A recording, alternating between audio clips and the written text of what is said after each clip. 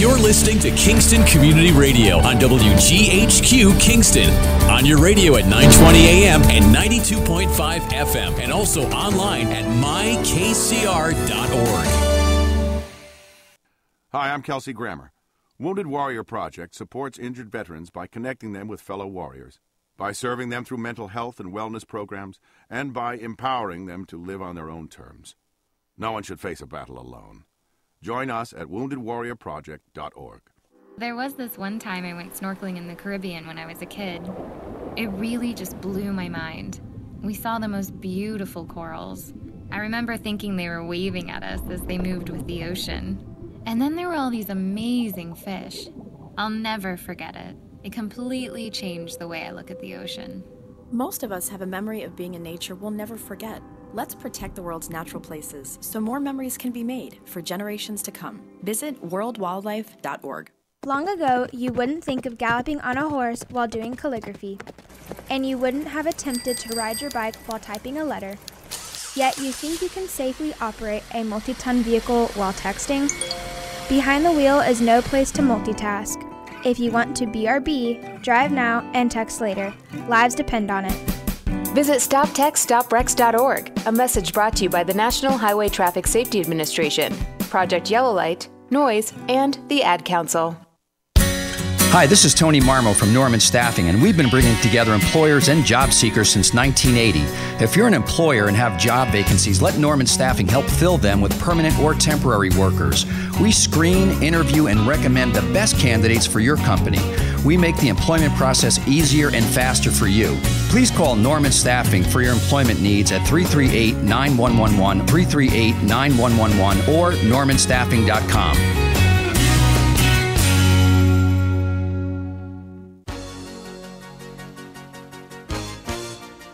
Hi, this is Jared Mans from the Spring Lake Fire Department, and I support Kingston Community Radio, and so should you.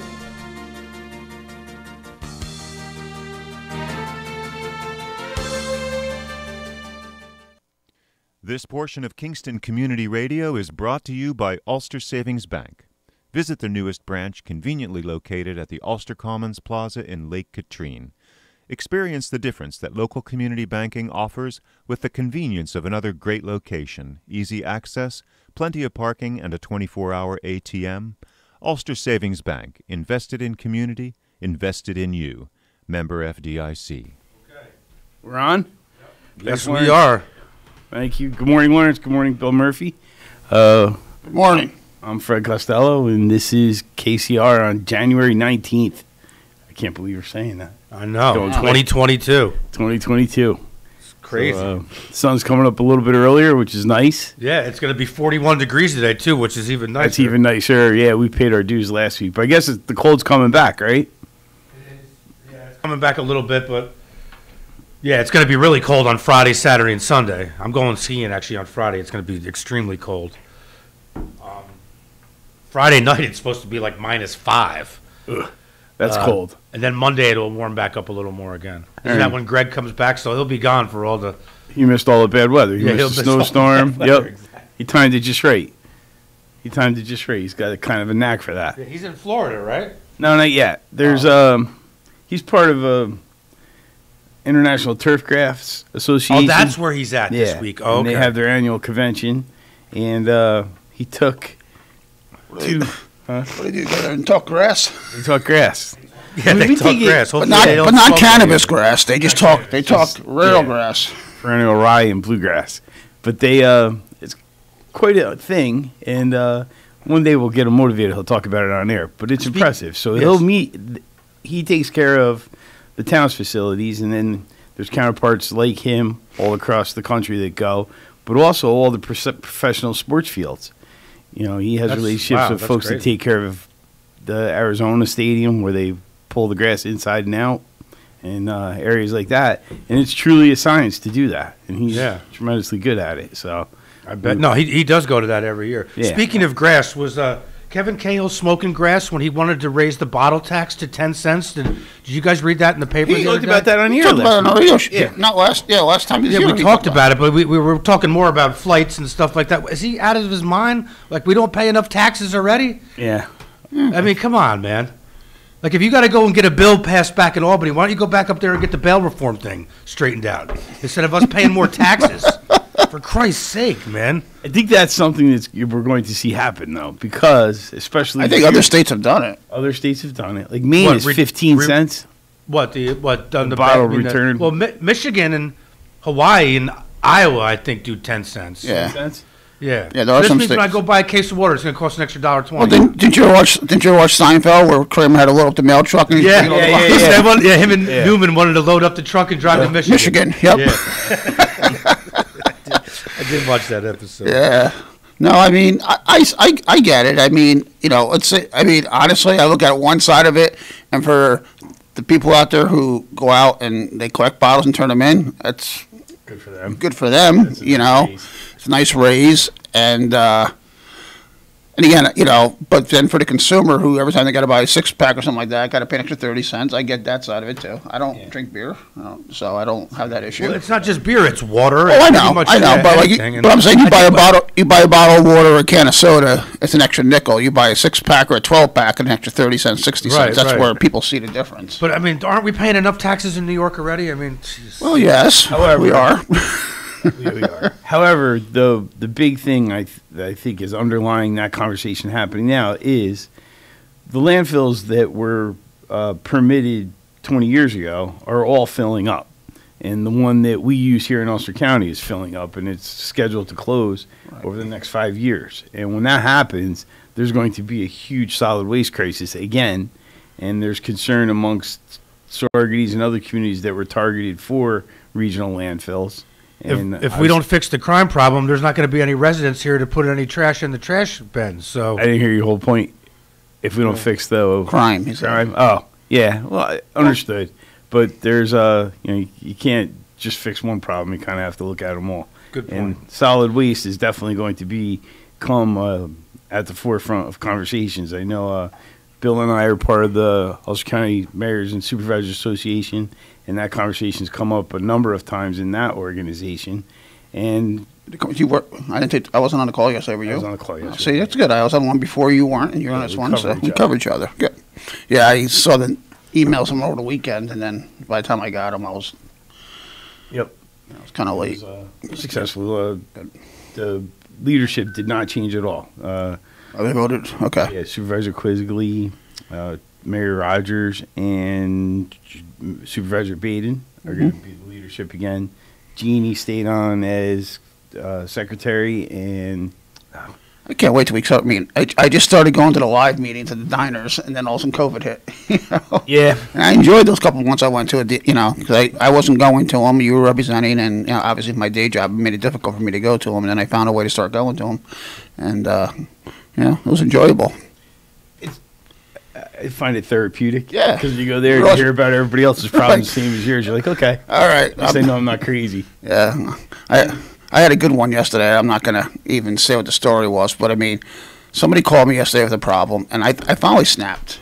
And not in a bad way. It's somebody I know. I said, honestly, why they called my office, it was urgent, they had to talk to the mayor. And then I'm like, when I got talking to him, I'm like, this was urgent that you had to talk to me about. Right now, drop everything and take that on. I said, just because you know me, I mean, again, I take phone calls at home, text, and it's just like, I was busy, and I'm like, anybody in my office can answer this question for you. It's like, and part of it's because I put myself out there too much, I realize that, and just like you do, we're social, we talk to people, and I get it, and I love helping people, but it was just like, the morning I was having, and I'm like, really? This was urgent, where I had to drop off this call to take your call, and this is what it was? But, we kind of laughed about it afterwards, but it was just like, just one of those days where I just, as I call them, I won't use the actual word, but blank hole Monday, because everything that happens over the weekend festers. Every time we get a Monday off, the Tuesday's a nightmare. And if you have a Monday off, then it's real double blank hole every Tuesdays time, because you have 4 days of people festering with an issue, and they can't wait to get a hold of you. And that's why Monday is like I come in the office and I'm like, all right, what? Cringe as you're opening the door and figuring out what's coming. But those long weekends, they come at a price. And sometimes I will answer emails on the weekends. You know, I try not to. I mean, I try to not bother the weekend. If something's urgent enough, I'll get a text or a call. But, you know, it's like, but yeah, things definitely fester over the weekend. And then not only that, but we had Monday a holiday and a snowstorm. Mm-hmm. So yeah, it was a lot. That made for triple complaints on Tuesday. You know, sure did. But I know in the village, my guys did a good job getting the roads cleared off. It wasn't an easy storm because it was heavy, wet, and then we had the rain on top of it. And I know someone asked last night if we're going to do the snow removal in the village, you know, where we get it all off the streets. And we're actually going to hold off to see what this next storm coming is, because it was kind of a marginal storm. Like, the snowbanks on the business. You can still park. You can still park, right? And a little bit cautious getting to the sidewalk, but you can park. And you know, obviously you got to be cautious of overtime and and all that. So, if another storm is in fact coming this weekend, then we're going to hold off to after this storm and then get it all in one shot. But if we find out in the next 2 days that it's not going to hit us, then we will try to get it done before the weekend. Okay. Fair. That's the plan. So, because when they do that, I mean, literally, it looks like it didn't even snow on the business district. Those guys do a great job, and obviously the town guys help us out as well. And the steer skid, and it's a nice feature. It's a nice thing to be able to do in the village, for the businesses and the people parking. But I came up at last night's meeting, because our Monday meeting was last night, and Monday was a holiday, and Rich told me he was going to wait today and see what the forecast is coming. Yeah, that seems reasonable. If we get heavy snow, you're going to be doing the same work twice. Well, I think we only got 5 inches, and usually our measuring thing is 6 inches or above. That's when we make sure we get rid of the snow. We lost a little bit too because of the rain and the decent weather so far. Yeah. You're going to get to it, I'm sure. Oh yeah. If we need be. And are we expecting some heavy snow this weekend? That's what he said at the meeting last night. Then when I was watching the news last night, flipping back, they said, and I didn't stay on the channel long enough to listen, but Channel 7, like I said, they'll talk about a potential storm coming this weekend. So I didn't really. I think I flipped back to the basketball game and didn't really listen for what it was. So we'll see. Find out today. Yeah. So how's life in the town? How are things going? We had the same thing with the snow. Ray Mayone is the new highway superintendent. He took office January 1st. Oh, that's right. Yeah. And it's kind of funny how things roll, because we had such a mild fall, early winter, and Mr. Meyer, who was a veteran at it and experienced and certainly knew the hot spots we had to be concerned about, didn't really get a storm. And so he left kind of skating through, and as soon as Mr. Mayone took office, he got hammered with that ice storm. And now he got this storm, which was a little bit difficult to take care of, as you pointed out. Right. And but we got the employees that work for the town and the village. They take a lot of criticism that's unnecessary. They do a really great job. They go out there. They're dedicated. They went out Sunday night just before midnight, and they stayed out till Sunday morning, about right before noon. They left, and by the time they left, every road in town was passable. Yeah. And we had very few breakdowns, and they did a really great job. So we take them for granted, because when we get up in the morning and we go out there, 9 times out of 10 the roads are ready to go. Well, it's the previous storm we had. I think I spoke out on the last call. I think it was the last week in December or whatever. We had that. It wasn't a major. It was a couple inches or whatever. And my guys were out at 2:00 in the morning because, I think it was might have been New Year's Eve, whatever day. Yeah, New Year's Eve because it was a holiday. And I got phone calls complaining that they were out too early. How do you win that? And I'm like, well, for the people who had to go to work that day, I'm sure they were appreciative of it. I'm sorry you didn't have to go to work and you were planning on sleeping in and the plow woke you up, but, Another component to that, and if you needed an ambulance or a fire truck, right, you certainly need the road to be safe for them to get there. And plus it was a holiday. No matter what the guys were getting, time and a half, whatever it was, and they wanted to come in early, get done early. Mm-hmm. You get to enjoy the day. It was New Year's Eve. Yeah. They didn't want to be out till 6, 7 o'clock on New Year's Eve. That's fair. And I was like, for your, if they, and it's funny because that same day I heard the issues in Kingston that people were complaining the plows came out too late in Kingston that day. No good deed goes unpunished. We know that. So I was like, and I even said it to one of the people that called me. I said, "Well, did you see in Kingston where complaining the plows came out too late? Who's right? Me, Mayor Noble? Who? You're fortunate because you have Rich, and you just let him make that call and." Well, we converse. I mean, even like Monday night, I called him up, told him the roads were in good shape. I said, "What are your plans on Tuesday?" He goes, "I think I'm going to come in early, so let me take a ride around the village. I'll let you know."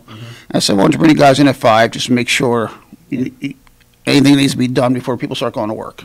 Get the guys in early. They can, if they want to leave early, go home early, and that's fine. But get in 2 hours before people start getting up, go to work, and make sure everything's clear because you do have the professional home plowers who after the roads are done like to push all their snow out on the road. Street, correct? Yeah. So which is not legal. No. Yeah, so don't do it. And I didn't see too many issues. I mean, when I went around the village, I only saw a couple of them. So we stay on top of them, and I get it sometimes, especially the big storm, where people don't know where to put their snow. Yeah, I get it too, but it's you could create a hazardous situation. Absolutely. You can create ice in the road. You can create anything. Yeah. So don't do it, and there's alternatives. But they keep us surprised, and generally they just go do what they need to do. Don't complain about it, and get it done. And they do a nice job with it. We don't think of them so much as first responders, but I know. Yeah, they are.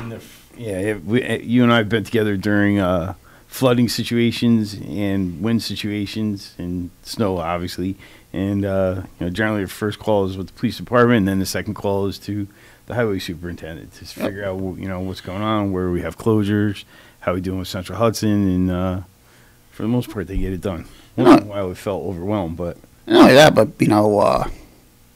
say trees down, who are the first people we call? Our highway DPW departments. Right away. And there's a lot of they are first responders because at least I know, especially for me with DPW, I always my DPW is a little different than the highway department. They have it's a little broader range of what they do, but it's almost any time there's an emergency somehow or some way they're involved. They end up involved. A water break. You name it, they're out there, and so I consider them definitely, they're obviously not in the level of paramedics, firemen, and policemen, but they're definitely, for the integrity of the village, they're definitely first responders. Agreed. That's true for the town too. The police and firemen can't really do their job without them being successful at their job. You're not going to go out there answering calls with a police car that's not four-wheel drive if you can't pass the road. Like we had that fire call last week right across the street from Village Hall. Yep. The house that burned down. That was a week ago today. Yeah. Actually, matter of fact, my office called it in. My cop's sitting in the office. He saw the flames and he called it in. But going to DPW, what happened was they were fighting the fire. It was an extremely cold day. The road was freezing up. DPW came down, put sand down. So the firemen, Ruby fell. So right there, they're helping out the fire department. So that was. I felt so bad. The new owners had just bought it in November, and then it was the father and son, and the son was moving into his home, and then he came to the office, and he was just so upset. He just started moving stuff in the night before. And that was tragic. Between the fire departments, Sorges, Glasgow. I don't know who else was there. I know Sorges and Glasgow were there. They did a tremendous job getting it quick, and they saved the house. Centerville, they saved the house, no question about it.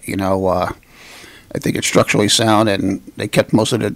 I think the fire damage was to the second floor, but then obviously water damage on the first floor. So they tarped it off. So the intentions are to keep it. Yeah, we actually that day we met with the owner. We said, listen, you need to call Servpro. And we got a hold, we gave him the number. Servpro was there within an hour because we said, we wanted to board it up and make sure nothing froze overnight. And because of that water stayed on the floor and it froze, it got damaged to the floors. And, so AL did a great job working with the owner to make sure, we got it boarded up and secured. And, hopefully they'll be able to rebuild because it's a beautiful house, And it's just a shame. You hate to see anybody, I'm fortunately nobody was in the house when it happened. That was our thought too. It was the wrong time. It's never a good time, but this time of year, especially with the bad weather, if people get displaced, it's tragic. And it's tragic always, but there's just that extra level of it happening this time of year, and no one was in it, so there wasn't any risk to human life compared to the recent fires in New York City and Philadelphia. Yeah. Yes, I do know. Unbelievable. So. Yep. Always exciting. Yeah. So when you see those stories, doesn't it kind of catch you by surprise? It feels like those big fires are something that belong in the history books, and we don't have them anymore. But you can still have them. Yeah, it's scary. And yeah, we've had the other fire in the village. Was that 3 years ago already? Where the individual lost their life. Yep. I was more. I bet you I was. More than 3 years I ago, bet you it was I bet you it was closer to 4 or 5 years ago. Yeah. Time goes quick. Yeah, it's at least 4 years ago. Minimum 4 years ago it was, definitely. That I know. And the only reason I know that is because Jacqueline had an AAU game that day. And her last year of AAU was her junior in high school. Okay. And she's a junior in college. So a minimum was 4 years ago. And it could have even been an earlier year than that. 'Cause I remember I went to the fire early in the morning, and then we had to go to Connecticut for a game that day. And I was getting updates while I was in Connecticut of what was going on. So that's, just one of those things. You remember where you were and what you did that day. I remember Lee Quirk giving out donuts and serving, Brendan came in and opened up pizzas and gave out pizzas to the firefighters. And I remember what a great come-together day it was for the community. It was, yep. Yeah, it really was. And obviously very unfortunate for the families that were there. And, not only one person passed, but there was a couple people seriously injured, seriously burned. It was a terrible fire. But yeah, definitely at least 4 years ago, if not longer. It's crazy. Yeah, time goes really fast. I'm 56. How old are you? 50. I'll be 53 next week. Whew, man. Thanks for announcing that on air, by the way. What's that? Thanks for announcing that on air. I know. I announced I'm 56. I don't feel it or act it. At least I try. But definitely don't act it. I'm still immature. But I'm very immature. I'm maybe 19, if that. Waiting to turn legal. No. It goes quick. It's my fun. kids are older than me now. It's crazy. Yeah. My father-in-law was one of those guys. He was 29 every birthday. So. Oh yeah, my mother was 39 for until Timmy turned 40. Then she realized she had to up it a little bit. Yeah. We found out her oldest kid was older than her. She had to up it a little bit. Yeah. Try to coincide that anymore. Yeah. Maybe she was born on a leap year. Leap year. Yeah. It's fun. Yep. So both my girls are back at school, back to the empty nesting and home. Jack went back last Sunday, and Jill went back this past Sunday to Boston. So adjusting again. We just started adjusting to the empty nesting. Then they're home for 5 weeks for Christmas break, and it was nice having them home again. Now we're back to adjusting again. Not easy, right? It was funny. Even Dana and I were talking last night. It was like weird because I don't know. Like Jill loved her first semester at Northeastern. She loved being in Boston, but she went back and she actually was like, called us Sunday night and she was upset. And it was her first time going back after being home for a break, I think. Yeah, she missed it a different way. Yeah, but she's obviously loves being. But then she sent me a picture yesterday. She goes, "Dad, I think somebody was murdered across from my dorm." And there's all yellow tape around and policemen around. Send that to your dad? We don't need to know about that. Well, she's right in downtown, right in the heart of Boston. But it's a nice section. It's a very nice section of Boston. I said, well, I never got the final details. But she sent me a picture of police tape and policemen walking around at a park across from where her dorm is. I'm like, okay, stay inside. Yeah, good luck getting some sleep that night. Yeah, don't go jogging. Don't go jogging today, Jill. So that's the hard part. Worried about your kids. I got one in South Carolina, one in Boston. So it's difficult worrying about them. But thank God for modern technology. I mean, literally, I get to see my kids every day. Yeah, they're amazing. FaceTiming and talking. I mean, during the day, you get updates on this and that. And, yesterday Jack texted me all day, "Hey, Dad, there's an asteroid coming by here, at 4 o'clock or whatever." And I'm like, see it?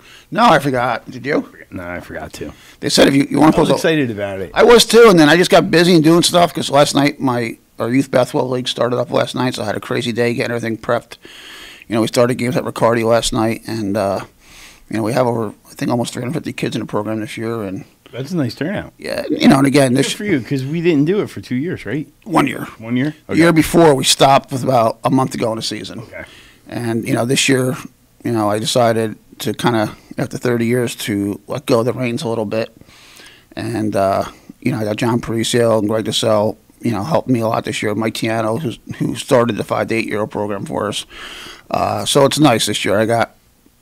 Put more onus on the parents a little more, and my days of being down there every night keeping score and reffing are just done, Did it 20 what? 32. 30, yeah, that's a pretty. 30 something. I started in '88, but no, and I love the kids and I love basketball, but I just don't, I mean, Dana and I laugh because before we had kids, I mean, we were literally there every night together as a couple, keeping score, and then obviously my kids played in the league, but it's hard to let go, like.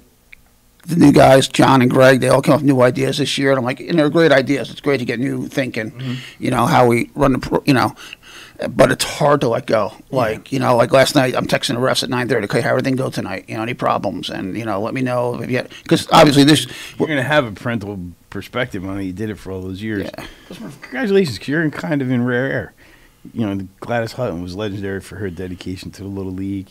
The Winters family, dedication to SAA for decades, but there's not a lot of... Well, another person, Greg DeSalle. Greg DeSalle ran Little League for... Forever. Yeah. And he just doesn't... and he's the one this year said, Murphy, you need help, I'll step up and help you. And it's nice because Greg and I are old friends, and we kind of think the same way. And getting my new buddy, John Parisio, coming up, and John's got kids. And, obviously Mike Tiano's been involved with me for a few years, and Mike's... it's nice because we all love the game, we love the kids, and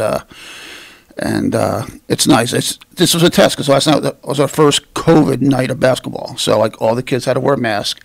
We had to limit it to families only, immediate families only, and the parents had to wear a mask. And we're using the school, so we got to follow the school rules. And, knock on wood, it sounds like it went off. I went there in the beginning, got everything set up, and that's what I kept my role as. I'm doing all the administrative stuff. I'm just not being the interface with the parents anymore.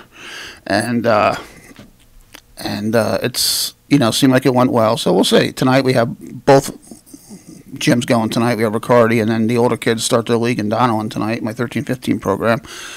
So Wednesdays are always a busy night, but it's good to get the kids back to doing stuff normal. Yeah.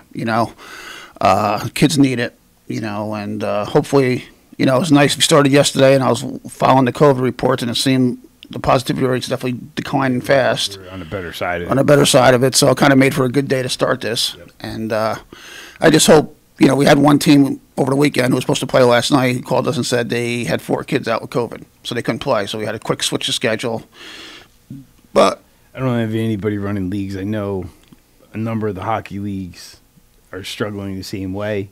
And unfortunately, a lot of times it's the same families and same children. Yeah, because they just spread through. One league and they're part of a travel team, so whoever gets it, both of those leagues are impacted. It's not it's a difficult challenge. And my biggest concern, I just hope all the parents, we all know that you get some parents who, you have to. They all have to. I had a parent already call me up after a couple of practices and discuss about the kids not wearing a mask properly. And I'm like, I get it. I said, but you as a parent, the coaches, you guys need to emphasize the kids keep their mask on. Mm-hmm. I'm not the mask police. No. I'm not going to be there and walk through the crowd and make sure everybody has a mask on. We're all adults. We all need to help each other out. I did post signs up all on the gym saying, mask required. You got to trust the people. The spectrum of tolerance is so different because you have folks that don't want to wear a mask at all. Right. And you're mixing them in a pool where folks that haven't come out of the house and wear a mask correctly. We put these rules. Put all that together. It's we put these rules. We put these rules out as part of sign-ups. So we said, if you're going to sign your child up, here are going to be the rules. Accept it. Yeah. Because you make them oath that they're not going to yell at each other too, and they'll do that the first. No, I know. But hopefully we'll see what happens. The bottom line is everybody's got to keep in mind we're doing this for the kids. We want to get the kids out. The kids need exercise. The kids need to be out and intermingling. And is that your phone, or is that Lawrence cutting us off? You guys ready to take a break, and then we'll come back with Chief Tinti? All right. All right, sounds good.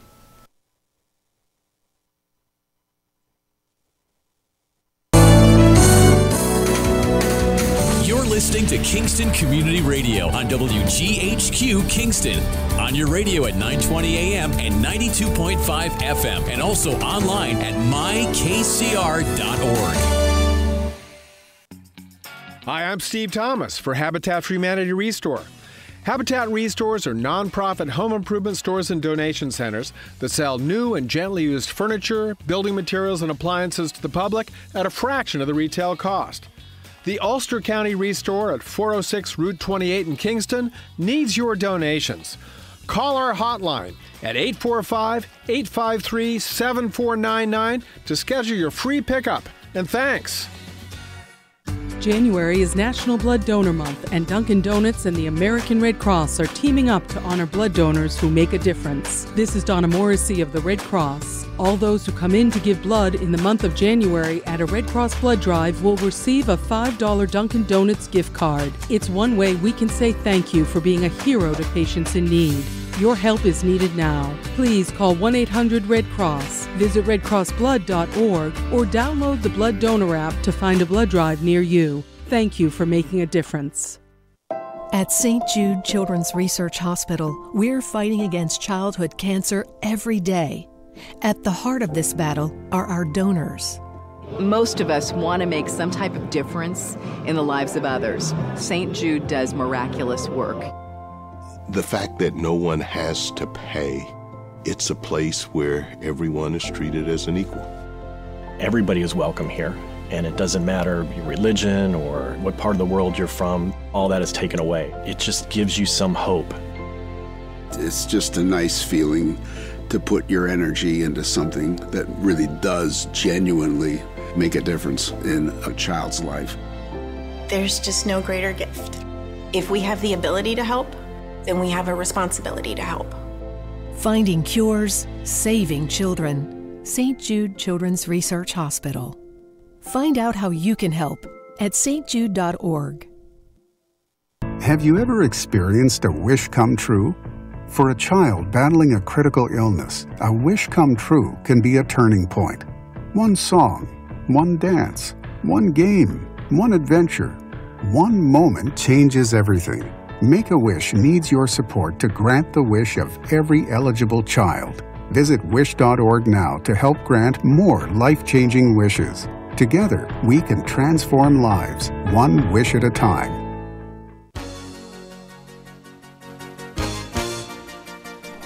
Hi, my name is Jackie Levezzo. I'm from Lake Katrine, and I support the Kingston Community Radio because it is an invaluable resource to the community and its residents.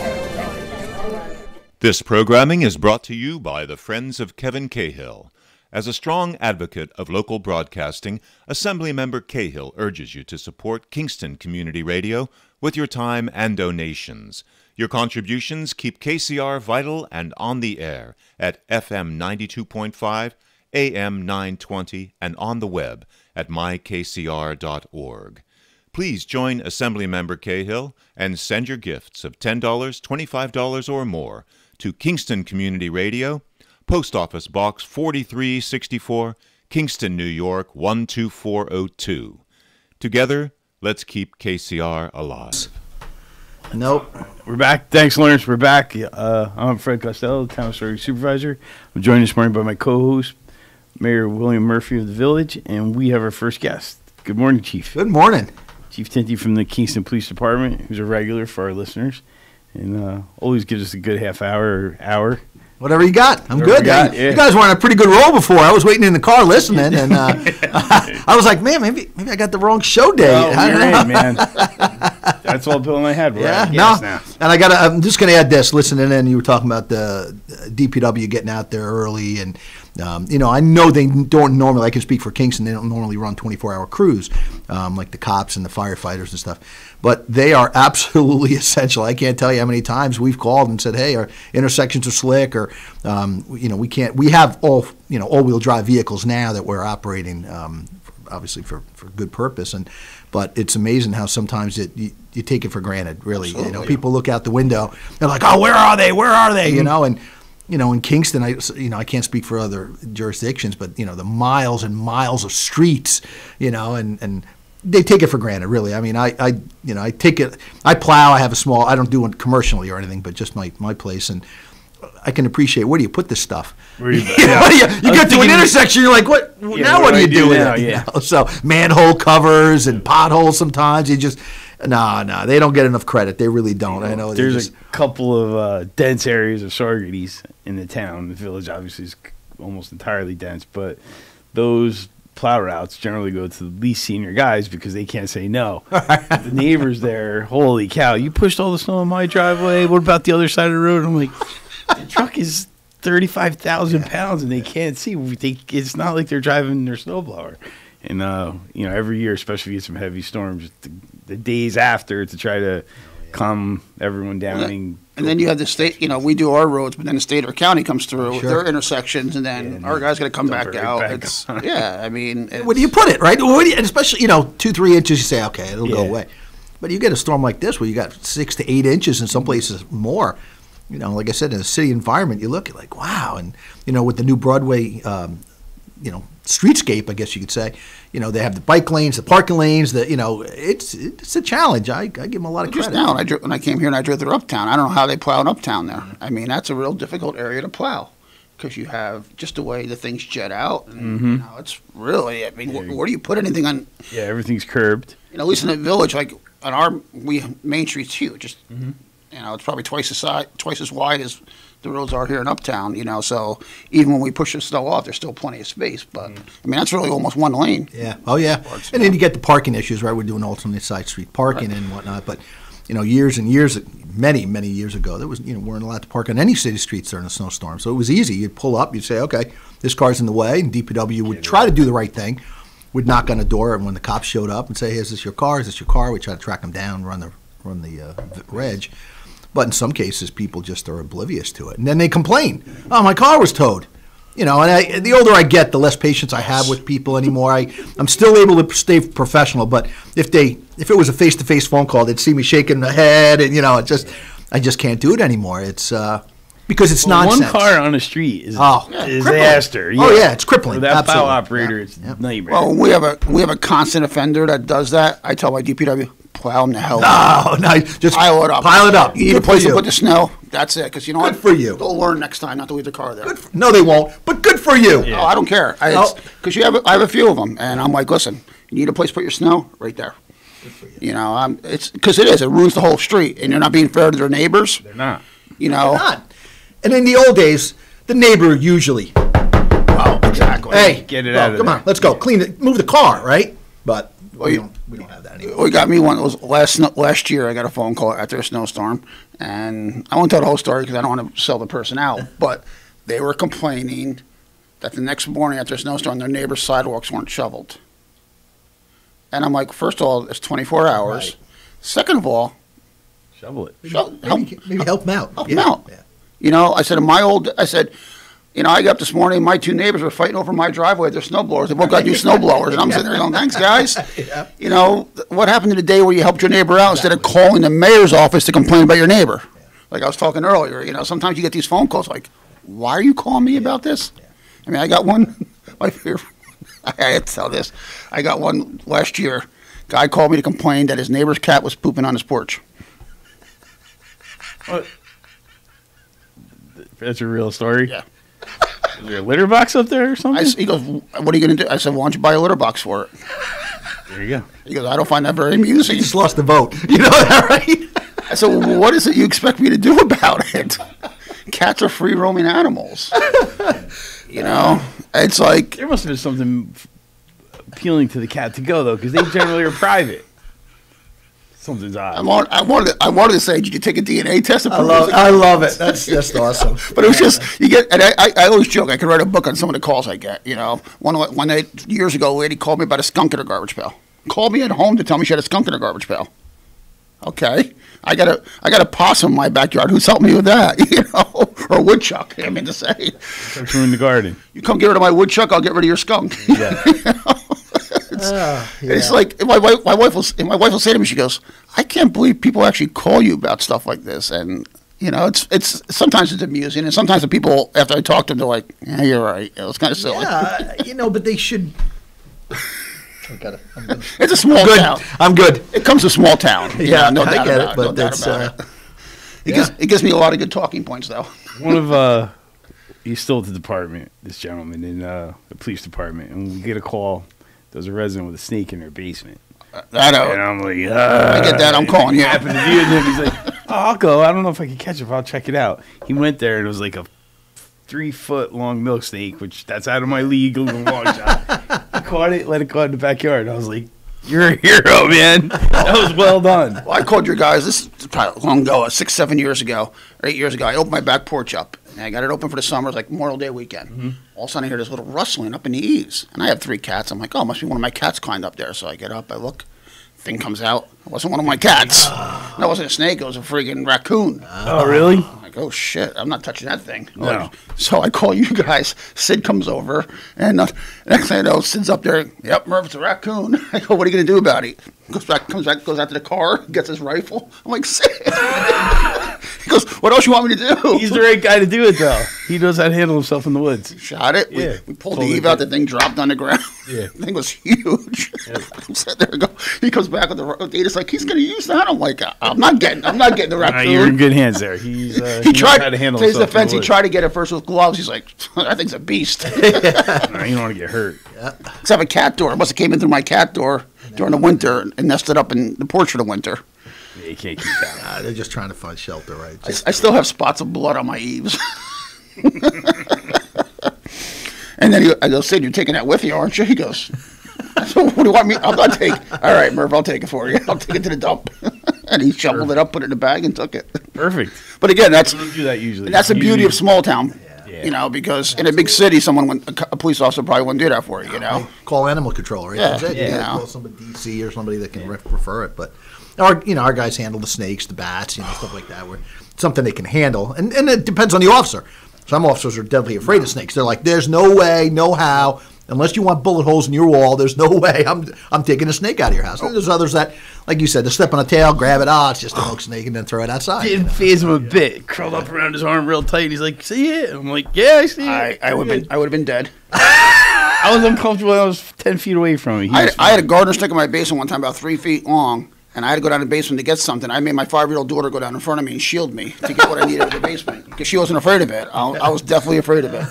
And I had to call someone to come get a gardener snake out of my basement. I said, I don't care. I'll pay you as much as it takes. Come get this. He spent an hour in my basement trying to catch the snake because I was hiding, and he finally caught it. And I think it cost me $50 to get rid of the snake that day in my basement. I was terrified. You know who's not afraid of snakes at all? My sister-in-law, Mary Lynn. I can see that. I know, but it's like she's tough. She's tough, but she, when you look at her, she's tall, beautiful, feminine young lady, and if there's a snake around, she's already catching it. Those are my biggest phobias in life are snakes. She has no fear I whatsoever. don't like worms. I can't fish. I don't like worms. Anything slimy like that. So here's this was August, so we're cleaning up around the top of one of the big doors in the back. So it's about a 4.5-foot black snake, and my wife is, again, just like you said, just burn the place down, wants nothing to do with them. Sell the house. And I said to him, come on. And I'm one of those guys, I was, in the country, and so I just go, I had the glove on, I just kind of grab it, and she's like, what if it bites you? I'm like, the head of it is this big. It's not like it's got fangs. It's a little black snake. Leave it alone, But yeah, they wrap around your arm. But what's weird for me is, especially with it's cold, right? From an animal, breathing, you feel it warm. It's no, you've never. I don't plan on anytime, Chief. Yeah. Oh yeah, when we first bought the property, now we've had it for 6 years. It was overrun with field mice and black snake. Black snakes, big black snakes, and now that between our dogs and animals and chickens and sheep and everything else we got going on, they're all up in the back, way back in the field. So occasionally you'll come across one, but it's not common anymore. They don't come down to the house. So the old wives' tale though is if you have black snakes, you won't have copperheads. So black snakes like that's why I try. I'm telling you right now, it would. I hate to kill any animal. I'm at that point in my life where. But my wife will have no trouble killing this thing with a shovel. Like if I see her walking around with a square shovel, I know there's a snake around somewhere. And so I'll try to get there first. But yeah, there's been occasion where when we first bought the property, we did a lot of cleanup, and they would get themselves into these logs and kind of curl up in there. And at one point, so I'm cutting the tree up, and a big, good-sized log, and I go to pick it up, and I turn, and I see something move in the log out of the corner of my you're getting a little white. And so I drop the log, and I look, and it's a black snake, and it was a good size, thick. And I'm like, oh, man, that's so cool. So I picked up another one and put it over the top just to hold it there. So you didn't get your wife on this, did you? No. So my stepson comes up, and at the time Turner was like 8 years old, and he comes up and he's like, "Hey, Egidio, what are you doing?" And he kind of puts his arm up on the second log, and I go, "Hey, bro," I said, "There's a black snake in there." "What?" I go, "Yeah, show it to me." So I moved the log out, and you could see it. The tongue's going out. He goes, "Oh, that's so cool." So I'm like, "All right, don't tell Mom," which he must have heard screaming to Mom. So he's screaming, "Mom, Egidi's got a black snake." So then there was the debate. Kill it? I said, "I'm not killing it. I refuse to kill it. It's harmless. It's good for keeping the mice down, no copperheads, nothing like that." Back and forth. I said, "I'm going to move it to the back, but I'm not killing the snake. I'm not doing it."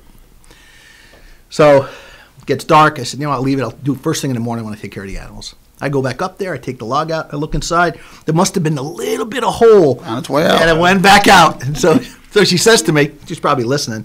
You turn yourself in right now. Did you take the snake to the back? "Oh, yeah, It's wave gone, it back. yeah, we've never It's seen it gone. again." No, you'll never, that's right. You'll never see that snake again."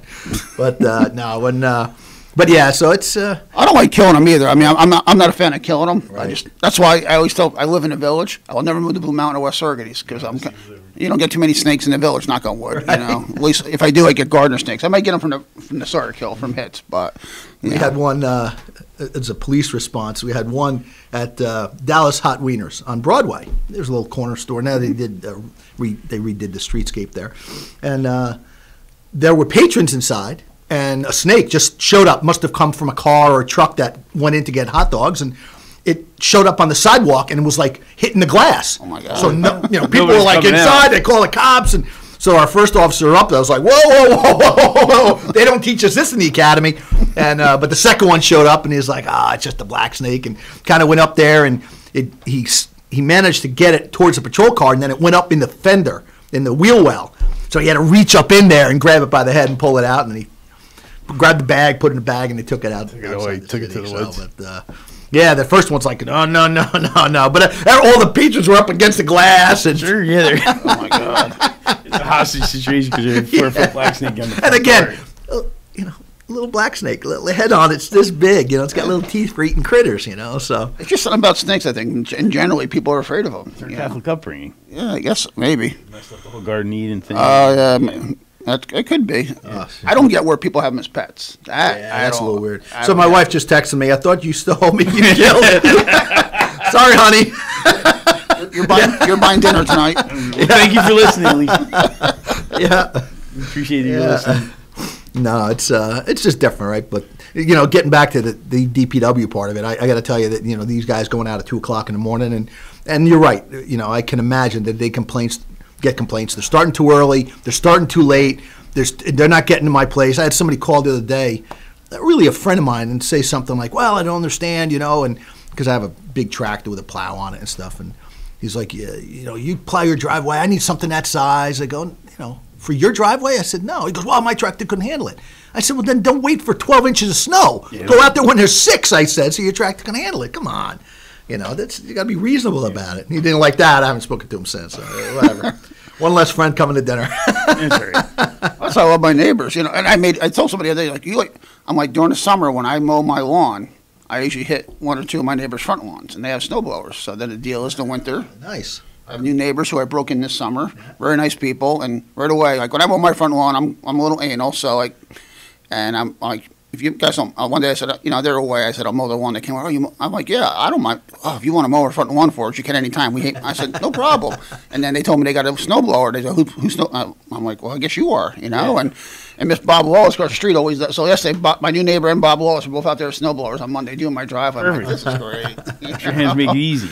And then I got, when they got done, I had to go out and clean the cars off. But I just, I hate shoveling snow. And I'm like, I was going to buy a snowblower. And then I got Bruce Jargus, who has the plow on his tractor. So between the three of them, they do, we only have 7 houses. Yeah. We have a neighborhood where everybody takes care of everybody. It's old school. There's a couple of places in Kingston that are just like that. 2 or 3 on the snowblower, 2 or 3 walking around with shovels. They'll clear the car with the brooms. It really is a neighborhood. People know everybody. They're well, in fact, my son just moved to a neighborhood in there with his girlfriend, and great place, and right away they're like, looking around, who's that over there, so they came over, and I said, "Oh, it's my kid." "Oh, okay, good, introduce himself, and so I said to him, "Listen, this isn't, you got to be part of this," I said, these are rare situations anymore, you got they are. Got to appreciate it, help each other out. You got done shoveling, and you see your neighbor still out there, go over there and shovel, so. Oh, I got the same thing when I bought my house. 7 houses on a cul-de-sac, and I mean, I've had a few people change over the years, but it's a neighborhood. Yeah. And, I do the stuff during the summer. Me and one guy at the end of the road, Mike, we're the ones that like to do the mowing. And, and we'll mow the entrance to the cul-de-sac with our tractors. We'll go down there and keep that area clean. We'll help each other. He does the one neighbor's front lawn. I do the other neighbor's front lawn. And, it's again, that's the way it should be, Yeah. And then we'll make fun of Bob when he's out doing his lawn because Bob's a retired teacher. And, we all know Bob Wallace. And, Bob's out there with the push mower sweating and... best neighbor in the world. We just, Getting exercise. I'm like, Bob, I'll come help you, but I think your wife wants you to get the exercise, And I got Bruce Sargis on, it's neat. We all just, like you said, everybody has their role in the neighborhood and how they help each other out, and it's cool, It's unfortunate it doesn't exist, even on a smaller level, just knowing each other, there's, neighbors not be neighborly, right? I use that term all the time, but it's unfortunate where people will move in and now there's a noise complaint, right? Yep. Music, it's too loud. Again, old days. Hey, bro, could you tell your kid to not, lower it down a little bit? Just look. Nope, they call the police, right? And now you got a uniformed cop there, which is not always popular in certain neighborhoods, and you go, hey, your music's too loud. Who says it? Who says my music's too loud? And you look over, and then they're like, which one of the neighbors? I'm going to turn it up more now. No, it's just next thing you know, they're throwing stuff over the fence. And I had a guy, again, we could probably tell stories on it all day long, but guy called me up. He said, I got a problem with the neighbor, and there's a fence. And I'm like, okay, listen to me. The building department's already involved. You've already explained to me the situation. In 26 days, they have to remedy that situation by everything you've described to me. Yeah. For 26 days, I don't want you to have any contact. Now, I'm talking to this guy, an adult, like a child. Sir, please understand, for 26 days, you should not have any eye contact. Eye contact, anything. Do not. In fact, stay away from the fence, stay away from the neighbor. Just let it play out. That afternoon, I hear on the radio, headquarters to dispatch, car 110. Could you respond? I'm like this. I listen to the address. There you go. Yeah. They ended up arresting him for something, and because he couldn't stay on his side of the fence. Let the process play out, right? You may not like it, and it may be the longest 20-some days that you got to wait. Let it play out. But he couldn't do it. Now he's got to go to court. So. I tell people all the time. I mean, I'll get people call and complain about their neighbors. I'm like, did you talk to them? Did you talk to them? Yeah. And because I found out early in my days as being mayor, a few times I tried to mediate.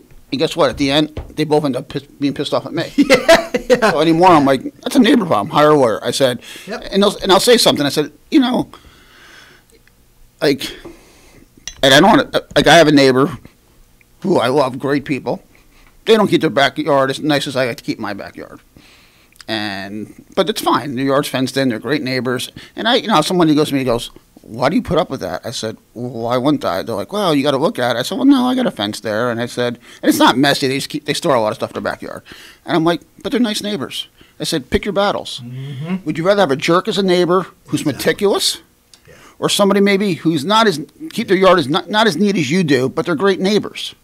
Yeah. I said, take the good with the bad. I mean, big deal. Grass clippings. So again, completely unknown to me. I was, raised in the country. We measure land in acres. That's how we measure land, not city lots or village. Acres, right? So, but there were people uptown many years ago fighting over 2 inches on a survey. 2 inches. This guy was mowing it, then he'd mow it the week later, and it started to escalate. And I just could not understand 2 inches. Now, at one point, the guy's cutting the grass with a push mower, and the chute is pointed. So the grass clippings of this guy's 22-inch mower is getting pushed onto this guy. The other side. End of the world. It's unbelievable, right? We're talking about crime and robberies and stuff like that in certain sections. This is what you have to argue with? Mm-hmm. So then the next thing you know, it started to escalate. Somebody put a camera up. Oh, it's pointing in my garage. I don't want him looking at my wife. I got a problem with my kid. I got this. Holy cow. The fence, he measured the fence, now it's 6'1". City regulations say 6 feet. Yep. It's unbelievable. And he just, again, because building department, it's 6'1". Guy just took a circular saw and cut 1 inch right off the top of the fence. Like, unbelievable. I love when I get an email and they send me the law in the email. Now, this guy's violent, same thing with fence law. Well, isn't this your code? Yeah. Again, go talk to your neighbor. Say, hey, Have you tried discussing it with them? Just work it out, right? You're there for, in many cases, years, right? Years. The kids go to the same school, I mean, I grew up, my neighborhood I grew up in, same thing. I mean, you know, it was a fight to see who would do whose sidewalks when it snowed and who would do each other's driveway and everything. I mean, you looked out for each other's kids, each other's pets, you know. And nowadays, it's all about me, you know, and it's a shame. It's not like it used to be by any means. One of the things we adopted last year was a property maintenance law, which we did not have and you do have. We've had a long time, yeah. Village. And that's the motivate. It covers what, like how high your grass can okay, be, yeah. Yeah, we didn't change any of the state standards. Okay. Whatever the state standards for property maintenance are, we adopted those Okay. straight out. We didn't want to invent the wheel or anything like that. And so we implemented this law because in Saugerties, we only had the neighbors try to talk, they can't work it out. The building inspector goes, identifies a violation, and then you write the 30-day order to remedy. Yep. But if they don't comply, you're in court. There's Right. no mechanism in between. How do you get it? Yep. So we developed this property maintenance law in hopes of creating that mechanism in between, an expanded toolbox available to the building department. And in some cases, it's things where if the town board had the authority, they could address it. We had a house burn out that was not, the owners walked away, the mortgage company didn't want to foreclose. Now you have this unsafe structure, and nobody has authority to put boards on the windows. Right. Obvious problem needed to be addressed. So the property maintenance law will give us that mechanism, and hopefully we can get to a little bit better situation. You'll appreciate this, Chief. There was a resident, lives in a very nice neighborhood, and there's a legacy apartment building in that neighborhood that came before all the nice homes. And this apartment isn't exactly maintained well. And over the past 2 years, the tenants did not pay their rent. So this landlord is totally frustrated. He can't collect rent, can't do what he wants to do. So he stopped the carting service. Well, as punishment so now the dumpster's overflowing and is blowing into all these neighbors' yards. And the one neighbor keeps his yard nice and is pretty aggressive about his response. And I'm like, listen, you have to stay in your lane. I get it. This is a problem. But with the property maintenance law now, the town could actually restore the carting service. It'll create a cost for the landlord, but they're obligated anyway. Oh, yeah, absolutely. And so hopefully this will mitigate some of those really obvious bad ones. We even have that in actual property maintenance. Like if the lawn's not upkept, we will hire a service, or my DPW will do it, and then we put the bill. We bill it under taxes. Because you know what? We do it for snow removal on sidewalks. Same thing here. Yeah. Because you know what? The first time they get a bill for $100 for the sidewalk being shoveled, they're going to find Johnny down the street who'll do it for $10. $30, yeah. Right? You know, $30 today. Yeah, I know. And it's not to be heavy-handed. Just sometimes, you know, we're all pointed to, and we all can share stories about neighbors being good neighbors, but we also have a lot of stories where neighbors are not. Yeah. And, you know, court's not always the answer. We actually sent a guy to jail for property maintenance violations where they were having car fluids, antifreeze, and bad stuff leaking onto the other neighbor's property. Yep. That's a catastrophe. I have that right now. He's got his third court appearance next week. And of course, it's not the perfect mechanism to fix it. It's not, unfortunately. But the thing is, legally, like for that, like this has to do with cars on properties. Yeah. We can't legally go in and remove those vehicles. Mm-hmm. We're not, you know. Yeah. So, you know, we had to take them to court, and I feel bad for the neighbors. They've been patient through it, but I mean, they're tired of looking out their window and seeing car parts all over this guy's backyard. He's turning into a junkyard, and you know, village law prohibits that. Yep. But we can't just go in and remove the stuff. Now, if the house is abandoned, I would do it, and I've done it before for abandoned houses. We've gone in and just cleaned up, and you know, listen, if they want to sue me, we'll eat it or whatever they want. Or even like recently, we did one, and actually, the house is going up for taxes, so we add it to the tax bill. So when someone buys that property off taxes, they're going to assume that cleanup debt. And but sometimes, you know, we just do it if it's the right thing to do. But you know, if someone's living in a house, I'm not going to put my building inspector at risk saying go into the backyard and because it's a balancing act. Yeah. And Fred, you got any birthdays there? Yeah, we do have some birthdays. Do you? Are we doing a break? I don't think. Check. I don't think there are any birthdays. No birthdays. There you go. Don't worry about the announcements. Okay. Yeah, we don't have a birthday. Then carry on. Boyce Dairy Milkhouse. We're rolling today. I guess someone's not getting a cake today. Going to have extra cake this week. We're rolling today. I feel bad. I have a couple friends who have birthdays. Ah, you could have submitted their names. You could No, have but I been don't eating want cakes to at their house. January 19th. Ralphie. Ralph Grimaldi? Yeah. Is he? It's his birthday today. Happy birthday, Ralph. January, baby. Oh, Ralphie. We had Mr. Wells yesterday, and my sister. Mine's coming up. I got none. I don't have any January birthdays. No? A couple anniversaries, I think. My brothers, both my older brothers. It's a pretty good month for cake in our family. We just had, well, I can celebrate my DPW, or my wastewater supervisor, Mike Hoff, turned 50 last Tuesday. Oh, wow. Yep, the big 5-0. That's a good one. Yeah. Feels just like 49. We're all 19. Yes. God, Yeah. I don't have this on. My wife accuses me of being you're a child. Yes, I am. I am. I am a child. Hang on to that. Oh, yeah. My daughters do the same thing to me, you know. Like, listen, what kind of father do you want? Exactly. Want an old grumpy father? That's exactly right. I had a grumpy father. My father was 50 when he was 30. It wasn't fun.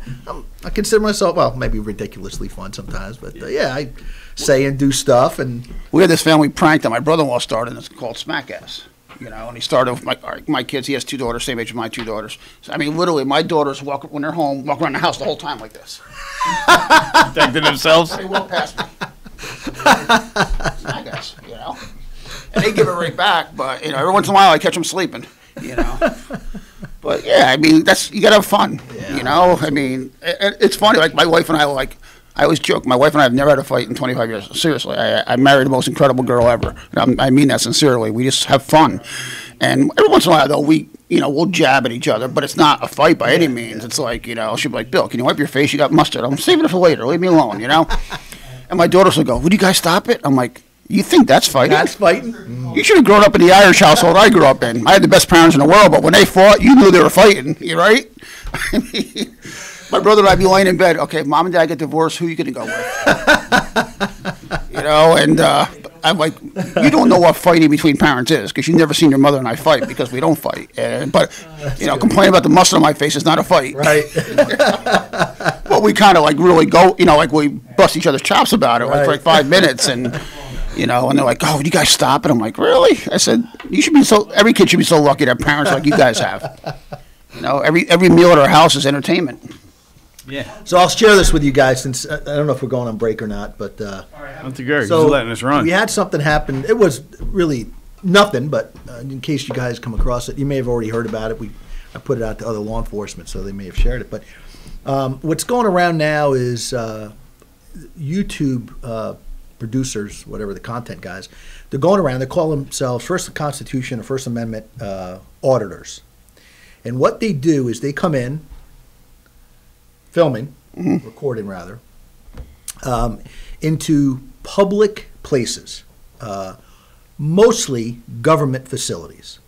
So, you know, Village Hall, they'll come in under the guise of filing a FOIL request or looking at the budget or something like that. And, you know, people it gets unnerving sometimes. You know, somebody walks up to you and says, hey, I'd like to, what do you do here and what's your name? You know, and when you look at it, it's interesting how different jurisdictions react, right? So we had one individual show up. It looks like he came out of New York City, and they travel all over, you know, obviously for the content. But and what they're doing is monetizing it, right? With YouTube, the clicks, the links, the subscribes, all that stuff, make money for them. But it's the first time we've seen anything like that around here. So when somebody came in the city hall and was doing this, you know, oh, and what do you do here? Oh, okay, this is the planning office. Okay, well, what's that mean? And you know, people are like, are you recording? Like, what are you doing? You know, and so it creates some angst, obviously. So they end up, you know, what they're trying to do really is get the cops there, right? They're not breaking the law. They know what line they know the line. They're not going to cross it. But there isn't anything prohibiting unless there is, right? If there's a sign that says no recording beyond this point, no public access, and then it's different. And they never cross that, right? If they get to the door and it says no recording, they're not going in. They're not making a channel or a YouTube video about that, what they're looking for. So it's interesting to see how different jurisdictions and then the employees within those jurisdictions react. Like, you know, they'll go into, you know, I imagine the village and the town are open, right? You can walk in and there's a sign that says, you know, town clerk or assessor or whatever it might be. But there's nothing stopping somebody from walking in like this. So when they walk up to the thing and the clerk says, can I help you? And the guy says, yeah, I'd like to file a FOIL request to copy the salaries and the names of all the employees. And I'm just kind of repeating what they do. And sometimes they're like, well, are you recording me? I don't want to be recorded. And I'm like, oh, okay, I understand. Why are you recording us? Well, because I can, and I'm doing a story, and could you give me the FOIL request? I'm going to fill it out. But people just, and it's weird, right? Because from the cops' perspective, we always think like this guy's planning something, right? He's looking at, he's trying to test the fence. Where are the weak spots in security, and how fast is security going to get there? And so, but that is common. So we had an individual come up from, like I said, apparently from New York City, and then go to a different place. And sometimes they'll stop at post offices because they're public. Yep. They'll stop at village, town halls. They focus on the cops traditionally because that's where they get the rise, right? Again, what they're looking for is that content. So some jurisdictions, no problem. No, you can film. No, we got body cameras. You got cameras. What are you doing here? And they never give them their name. What's your name? Good guy, free citizen. Whatever. And there's no obligation to identify themselves because they're not breaking the law. They're not suspected of breaking the law. So, they know the limit. But for the employees, there was one that I watched, and again, it started to intrigue me. Like, oh, that's weird. And clearly they have a purpose. You and I would look and go, man, what are they doing? Like, I get it, right? They're allowed to do it, but why would they be doing it, right? But they're making money. Right. That's what they're doing. They're making money. This is their way to convert content into cash. But we got to try that. But some places, they pull the panic alarm. In one of them, there was I think, building department or something came out, and the guy goes, what do you, you're making people nervous. What are you doing? Oh, I'm not making people do anything. I'm here to file a FOIL request. And the guy goes, okay, if you're walking around with a camera, it's not. He goes, well, I can. He goes, you can. It's just making people nervous. And so it's interesting to see how the dialogues take place. And in some jurisdictions, the cops clearly overreact. Like it is just, down south, there was one down in Georgia, South Carolina, and they're like, get out. And he's like, well, I'm legally, you can't force me out. I'm not trespassing, and I'm here to file a complaint. And they're like, yep, get out. And at that point, you're like, the guy realizes, you know what, maybe I'm in the wrong jurisdiction for this. And sometimes they arrest him. Mm-hmm. It's borderline, right? It's disorderly conduct, trespass, but in places where he's not allowed to, I'd say but there's a couple of them that do this. When the sign says no video, that's it, they're done. No authorized personnel beyond this point.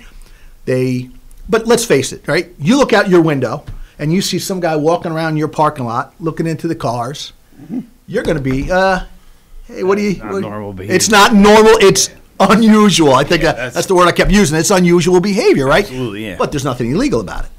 Understood, but it's going to He's not pulling door handles. Nowadays, we tell people when you see. What if and so that's what they're hoping for. Yeah. They're hoping that. So if you see somebody walking around the neighborhood now, and I extend that to the people listening and watching, because if you see somebody on the sidewalk doing this, and they're taping your house, right? You're recording your house. That's public space, right? If they zoom into your bedroom window, it's a different story. But if they're just walking around the neighborhood doing one of these, and then you come out and go, hey, can I help you? No. Well, what are you doing? I'm just walking the neighborhood. Yeah. Were you recording us? Yeah, I'm actually recording. But all right, thank you. Wait, whoa, where are you going? Like, I'm not going anywhere. I didn't ask for your help. I didn't ask to talk to you. You approached me. And so it's interesting the take on it. But I say that because it seems to be gaining popularity. For years, we were, as law enforcement, we were dealing with swatting. They called it swatting, where people through Xbox or, burner phones, whatever, would call, oh, my God, he's got a hostage, you're going to kill, and hang up. And then essentially the police department would send everybody, right, negotiator, SWAT team, and we'd have to deal with that from time to time. But now this is kind of like a lesser part of it. So one of the things that, I'm recommending, and we have a meeting coming up about security at government buildings, really for more of the employees, right? They do lockdown drills and lock in place at the schools. What do we do for facilities? Are you able to, and even not this, right? This is clearly a person who does not have any ill intent, just trying to get people. Yeah, they're creating content. It's the content, right? That's what rise out of you. Right? That's what they're trying to do, right? And in most cases, like I said, you look outside your window and you see somebody in the parking lot, which is open public space unless there's signs.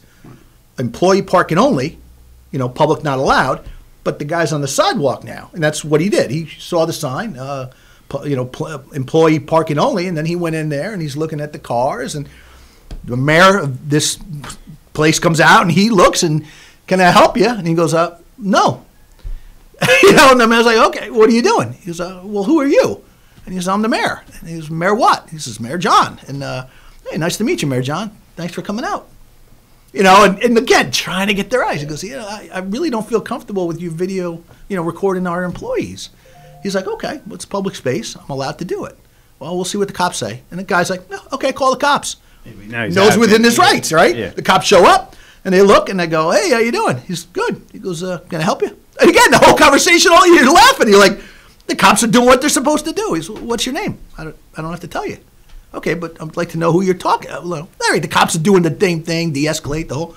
Guy goes, yeah, okay. He's been down that street so many times. He knows, but it is unsettling.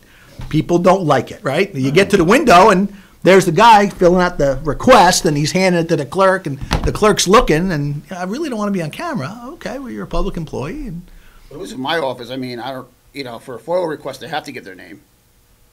Okay. And in my office, I don't. Do you check ID?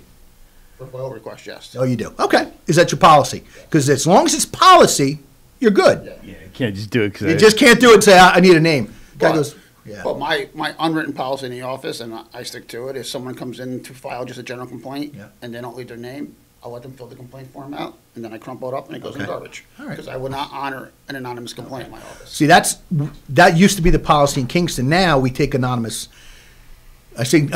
complaints. Law enforcement really is the one that kind of changed all this, right? So before the complaint of the complaint process was that I have to come down to headquarters to file a complaint against an officer, right? The officer appears rude during a traffic stop. The person didn't like it. I want to come down. The person gets down to the lobby window, and it's the cop they want to complain about, sitting there. Yeah, can I help you? Now there's this, or even if it's a sergeant, right? And the cop walks behind the sergeant. I was like, I want to complain against that guy right there. So the body cam, certainly transparency and accountability is one thing. But so our police commission, civilian police commission said, well, listen, if it's an anonymous complaint, we still have an obligation to look into it. So no different than an anonymous tip. Hey, listen, I got a guy on the street dealing drugs. You guys need to check it out. How is that any different than, I think Tinti's dirty, you better check him out, right? So anonymous, I guess if it's a legal matter, we'll take anonymous complaint. Okay. But I mean, if a guy comes in and complain about his neighbor's backyard, oh yeah, I see. That's what I mean. I won't, if you're going to complain about your neighbor, put your name behind it. But no, I'll take if it's obviously a legal situation. Yes, we will take anonymous. There's a difference there. Yeah. So if this guy comes in, has an interaction with the cops in some of these videos. The cops are, less than professional in some cases, and in one case, the guy grabbed him. He says, no, we're out. Come on, let's go. And he's like, you're touching me? You have no right to touch me. I'm not under arrest. So he goes right to the town. I want to file a formal complaint against this police officer. And, at the time, I think city manager was like, okay, but, really, he's trying to diffuse it, right? You can see he's doing a good job of it, but the guy goes, yeah, I understand. All right, could you give me the complaint form, please? And every cop that shows up, he's always asking name and badge number. And some cops are like, Tinti, 124. And other cops are, right, it's right here. You want to see it? Right there it is. There's that issue, right? And so I think it's important at least to cover with employees that might happen, or at least review the policies. I'm not telling you guys what to do. I'm just saying that this has affected Kingston. And to review policy, to be able to say, none of your employees can stop someone from recording within the public space that they occupy, the sidewalk, town hall, village hall, city hall, if it's public space, unless there's signs posted, right? No recording beyond this point, right? Because if you say, oh, the common theme is, do you have official business here? I do. Okay, what department are you looking for? I'm not really sure I need to share that with you. When I get there, I'll let you know. Right? But there's nothing preventing him from going into the bathrooms, going into the area, right? The bathrooms are one thing, clearly, because there's privacy concerns with it. But, that video content that he has is, he goes up to the display window, the history of city, and he's looking at it. Oh, look at that, And so it's interesting the take on that. And I haven't seen anything yet where they do it against members of the public. Like, people that conduct themselves that are citizens, residents. He doesn't interact with anybody. It's when they approach him. The one girl on the video clearly had an issue with being on the recording, on the camera phone, and approached him and said, I don't want you recording me. He's like, okay, just turn that thing off. And he's like, I didn't approach you. I'm not taping you. I don't, calm down. This is ridiculous. And she starts losing her mind. And now somebody behind the desk calls the cops. The cops show up, and the cops are like, ma'am, you're in public. You have no right to expectation of privacy in public. Nothing at all. Like, the obligation, so the concern obviously is now you have papers scattered on your desk, and the guy's at the counter like this, and now you've got tax records of somebody on there. Well, that's not his obligation to keep that video hidden. It's your obligation to keep that paperwork secure, right? So just little things like that. And, I can see, listen, I'll be the first one to tell you, it's uncomfortable, right? When you get there and you're like, what do you got going on up there? Like, there's somebody walking around with a camera and a backpack. Like, that's not right? So, but they never cross the line. Never cross the line. Situation. And then I'm thinking about it in the context of we all are obligated to train in workplace violence, sexual harassment, all of it. Yeah. That just different, right? Yeah. Never had it happen. So it's funny because at one point, my wife's up there. She's a city clerk. I get the text. I'm at my desk. She send an officer. That was the text I got. Send an officer. So I'm like, I called down. I said, listen, I don't know what they got at City Hall. The panic alarm's not going off. Got a text from her. Send the officer. Send the officer. I hear the car get dispatched up there. So I'm like, and she guys getting agitated. I'm like, agitated? So I go up there. I get there at the same time the officer does. We walk in. Body cam's rolling. And it took me a little while as I'm talking to this guy to realize, I know what he's about. I understand now, right? Harmless, respectful. When I got there, clearly he was respectful. I guess before that, he got agitated because people kept saying, well, what are you doing here? What are you doing here? He's like, I'm here. I'm allowed to be here, But, it's interesting to see the ones that have been doing it for a while. They never break stride. Like they are, people are starting to scream at them and they're like, sir, calm down. I'm not doing anything wrong. This is not illegal behavior. There's no need to call the police, but if you feel comfortable, do it. And you're like, dang, look at this guy go. All right. But guy walks into the police lobby and starts doing this, right? And again, I don't know everybody's situation as far as how it looks, but just imagine somebody coming in to the village hall. How far can they get before they get to a locked door? Is it a hallway? Can they get, is your door open? Because if your door's open, the guy's at the door going, are you the mayor? I see the sign says the mayor. I'm all the way in the back, so I'm good. But is there anything preventing them from getting there? Yeah. Yeah, there is. Village hall there is. Okay, yes. Perfect. We just have a foyer, basically, a public foyer. That's all we have. Perfect. Yeah. There's jurisdictions where the one guy was, the entire building was like 3 floors. And he finally got to the door at the top. The door's open. There's a security guard there. But security guard and he went through the magnetometer. He did everything he's supposed to. Clearly, there's no issues with it. And he got there, and he's like, oh, this is the mayor's office.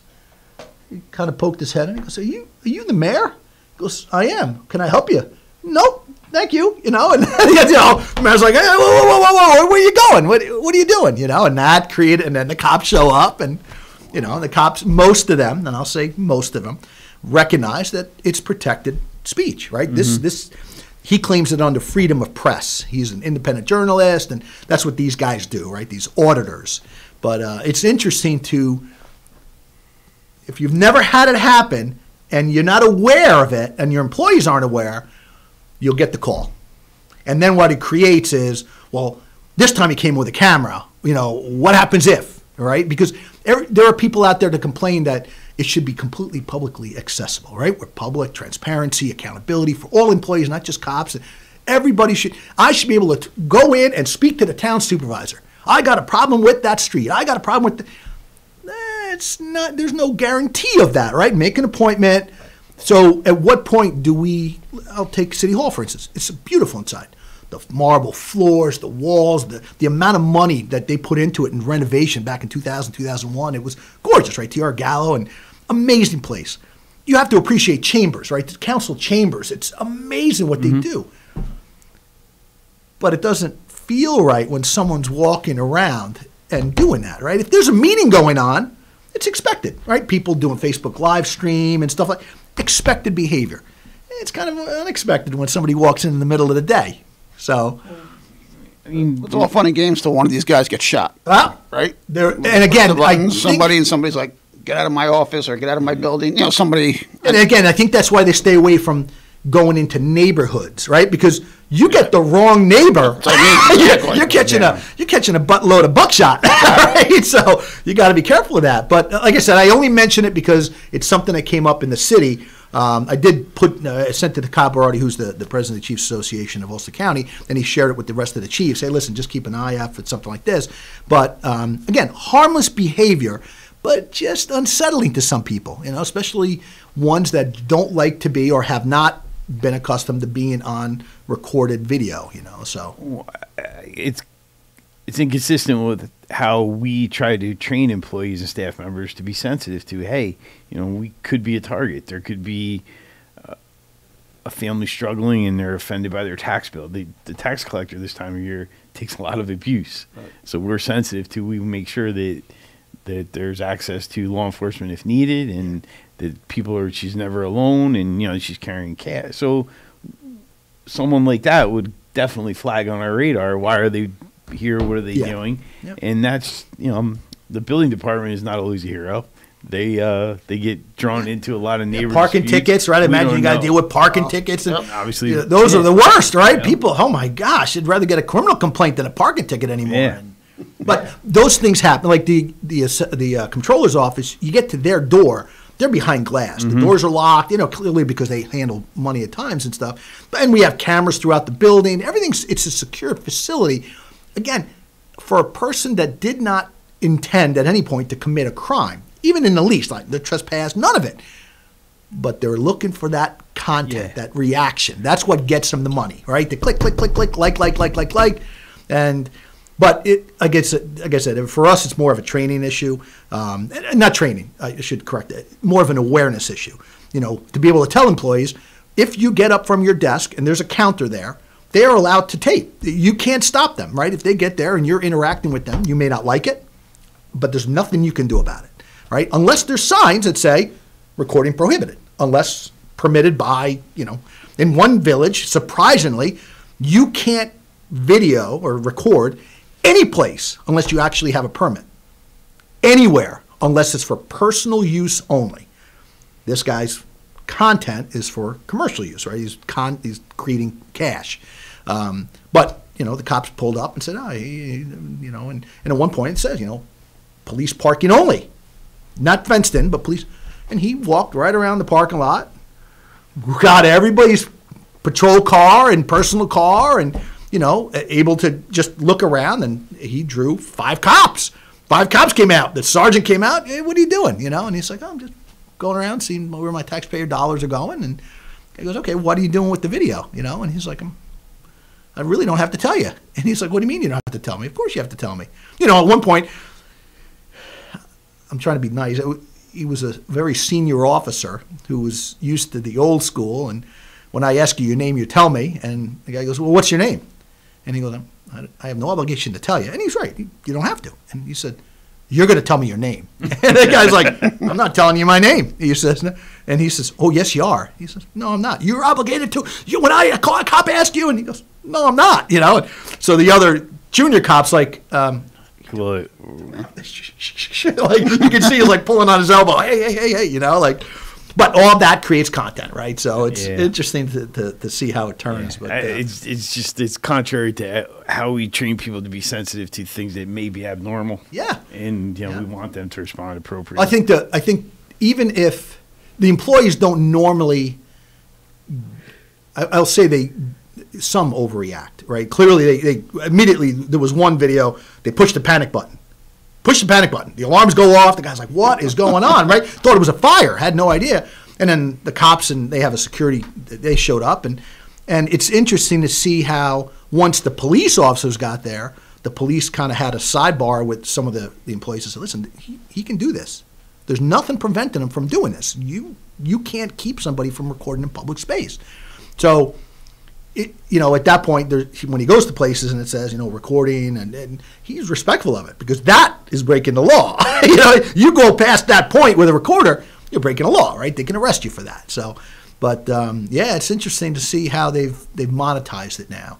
And I'm guilty of watching their videos. So he's probably making 5 or 6 pennies every time I click a video, But it's interesting to see the reaction. It's and like I said, if your employees are not aware, especially the cops, if there are cops that say you can't do that or I'm demanding your name, not really. No, you're not. You can demand it all you want. You're not getting it. So and on the FOIL requests, he never puts down their name. And he's like, well, here's my email address. I'd like it electronically. And asks always the same thing, salaries and, So if you publish those on a website, you don't even need to answer that request. So a lot of times they'll say, well, you can find that on our website. Right. And he'll say, okay, could you write the website down for me? I don't have it. And so most, Yeah, then you just do it. Okay, it's Kingston dash, but in some cases, if he'll say, okay, well, I don't have access to a computer. And in City Hall, the guy says, well, I don't have access to a computer. I said, well, you have a smartphone. It doesn't work.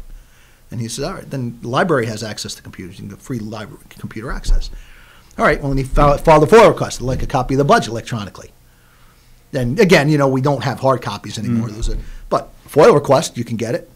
Right? And it's just a simple email or even in some cases a link, right? You emailed a link to the guy. Right. So, but it's interesting, right? Like so they are going to find the salaries online, budgets online. They want to know the complaint form. They want to file it. And in some cases, the complaint is as a result of the behavior of the employees or the police that respond. Right? That's the difference, right? So normally, and I'll say it like this, they give them a pass-fail in their eyes, right? And then there's always comments, well, the cops were nice, but I could tell by his mannerisms.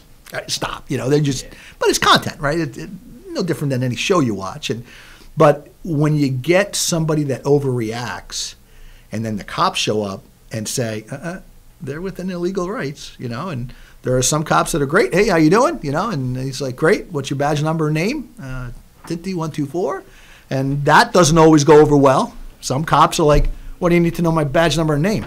Oh, sir, isn't your policy within the police department to, when addressing someone, and you're like thinking about it. Is it? Do I have to? And if the guy doesn't, well, I'm not telling you my name. Okay, I'd like to speak to your supervisor. Then the supervisor shows up. And again, depending on how it is, hey, Sarge, listen, just that officer was kind of rude and he's not giving me his name and badge number. Can I have yours? The guy goes, yeah, Sergeant such and such, and badge number, whatever. And he's like, okay, well, why can't you do that like him? Like, he's not hiding it. Why do you got to hide it? And you just know how to be. He just knows how to get him there, right? Without crossing the line. Mm-hmm. And again, great content when they look at it. You got to reverse that. Take your phone out and start recording that. Yeah, they do that. Yeah. And the cops are like, bro, some of them are like, okay. You're on camera. You're on camera anywhere. I'm like, listen, we're all on camera. There's cameras in security. That's not the issue. The issue isn't that the government's got the cameras. The issue is that the other person has the camera, right? We're on camera right now. People are watching us, right? So we don't feel unsettled by it because it's expected. It's not unusual or abnormal behavior. But like I said, if you walk as a member of the public, just think about it from your perspective. You look out your window right now, and there's somebody walking down your street, and they stop behind your car, take a picture, they take a recording of and keep walking. You're going to be like, what are you doing? Police department, please, right? And you're going to say someone is acting unusual in my neighborhood. Cops roll up. Hey, bro, how you doing? Good. What's your badge? First thing, what's your name and badge number? What do you need to know that? All right, we're going to take a quick break, and we'll be back in a few minutes.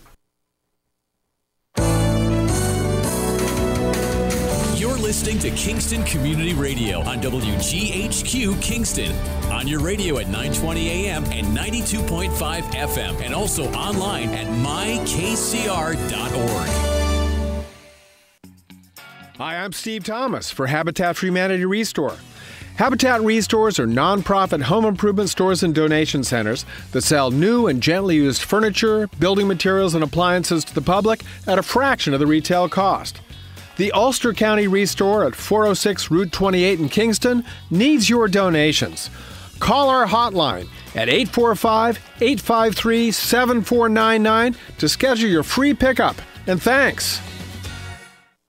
This is the story of Daniel, who was born 2 months early. His lungs weren't ready. His heart wasn't ready. His parents could only hope that one day he would leave the hospital healthy, and they would all live happily ever after. Daniel's is just one of the more than 500,000 stories of babies born prematurely last year. You can help the March of Dimes stop premature birth and bring more babies home healthy. Learn how at marchofdimes.com. Working together for stronger, healthier babies. We all come together and stand together to serve our veterans. We invest in the latest technology. We take the time to train the next generation of doctors and nurses. We work together to make sure we heal their bodies and their minds. This is our mission. More than 300,000 of us working as one, together with families and loved ones. No matter where they live in this country, we'll be there. We stand strong, united. Stand with us in caring for our veterans. To battle is to fight, to struggle, to overcome, and ultimately for the Marine Corps, it means to win. There is no alternative. It's not just a statement of intent. It's a promise to our nation. A promise kept for more than 2 centuries. A promise of the Marines.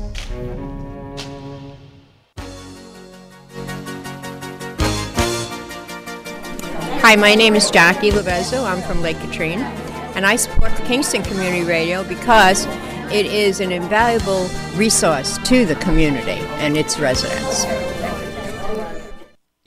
This portion of Kingston Community Radio is brought to you by Ulster Savings Bank. Visit their newest branch, conveniently located at the Ulster Commons Plaza in Lake Katrine. Experience the difference that local community banking offers with the convenience of another great location, easy access, plenty of parking, and a 24-hour ATM. Ulster Savings Bank, invested in community, invested in you. Member FDIC. They get Okay, we're back. I got Michelle Hinchey on the phone. So, Michelle, are you there?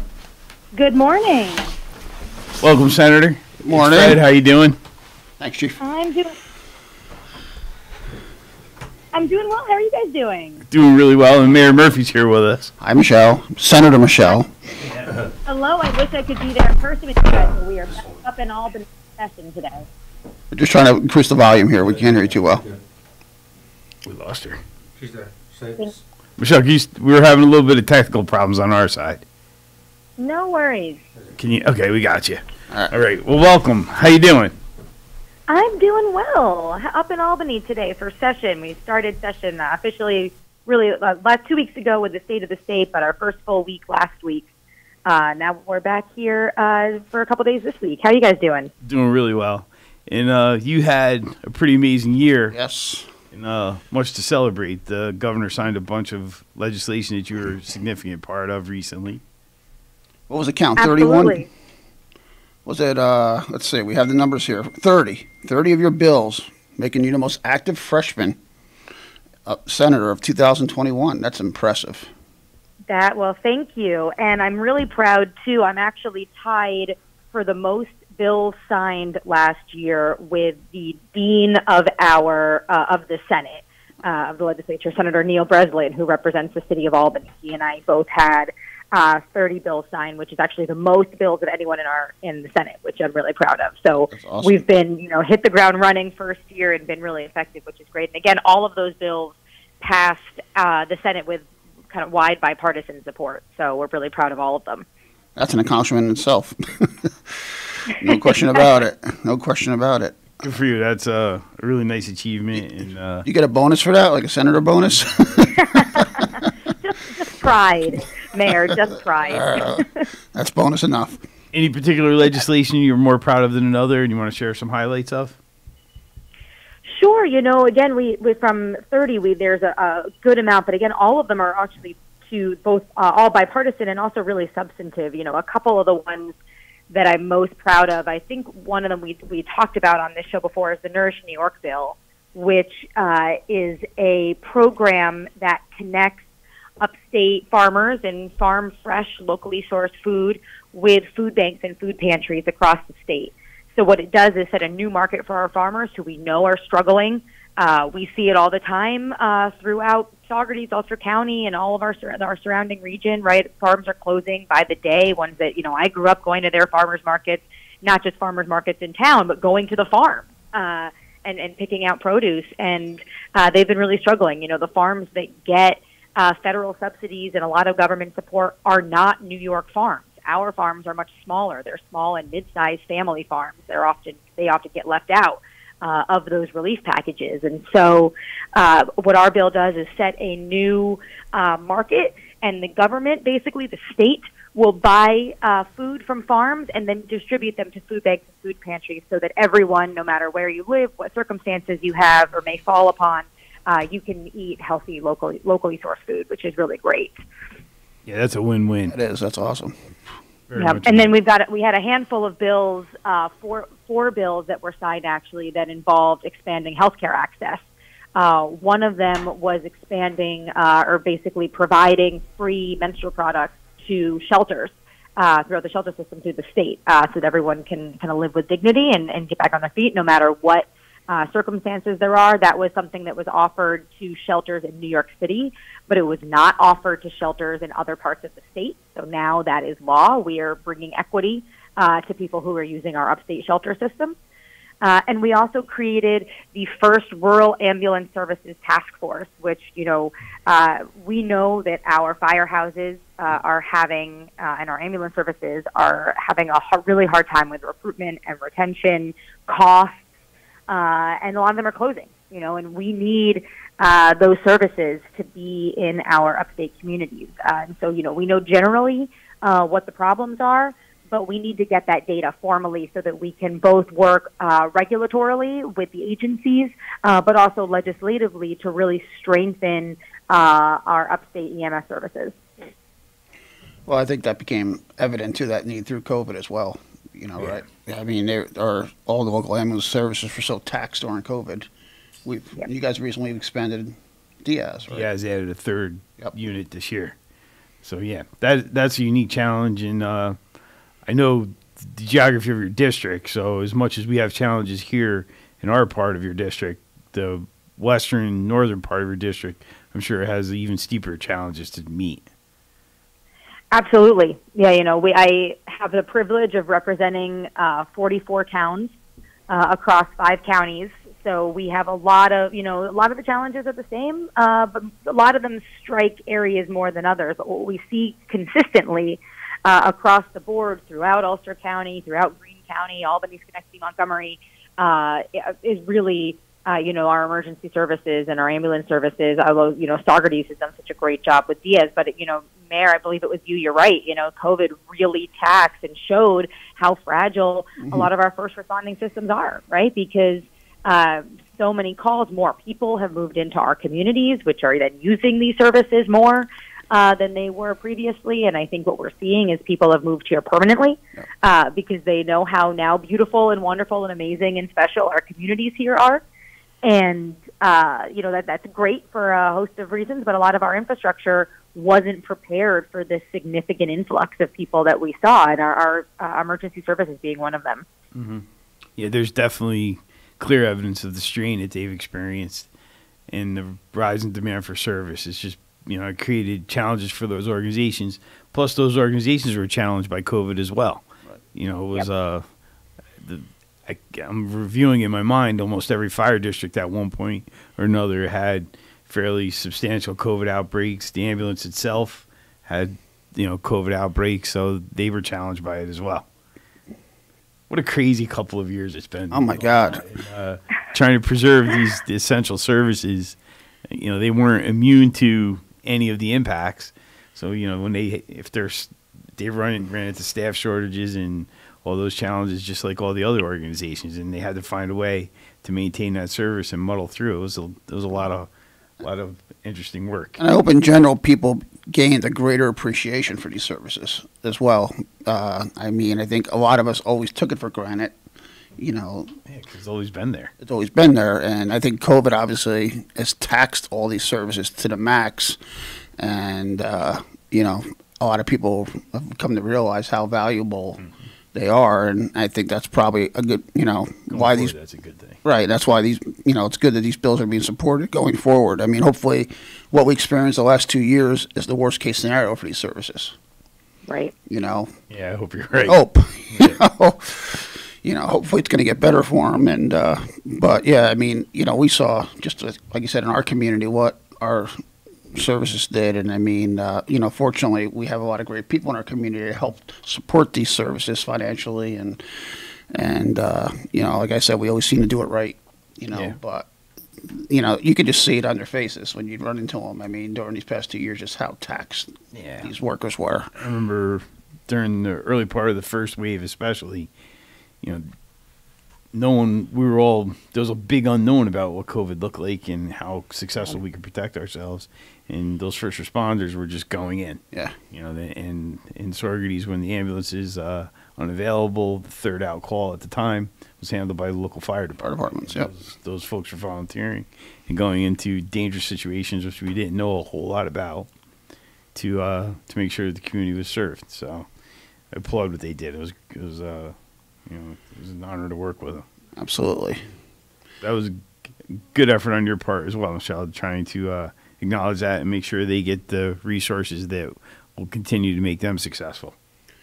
Well, thank you. Yeah, it's incredibly important for all the reasons you said. And, you know, we know, especially in our firehouses and others, you know, the strains that they've been under for years, you know, and kind of declining membership in many places, and, you know, just the extreme challenges with trainings and restrictions and so many things that, you know, we have to think about how we can do this better.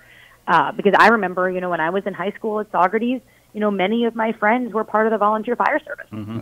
You know, that was just kind of what you did in your family. And I know I talk to people now, and I think that's, especially for the younger generations, has declined a bit. It's mostly, you know, a lot of demand on time.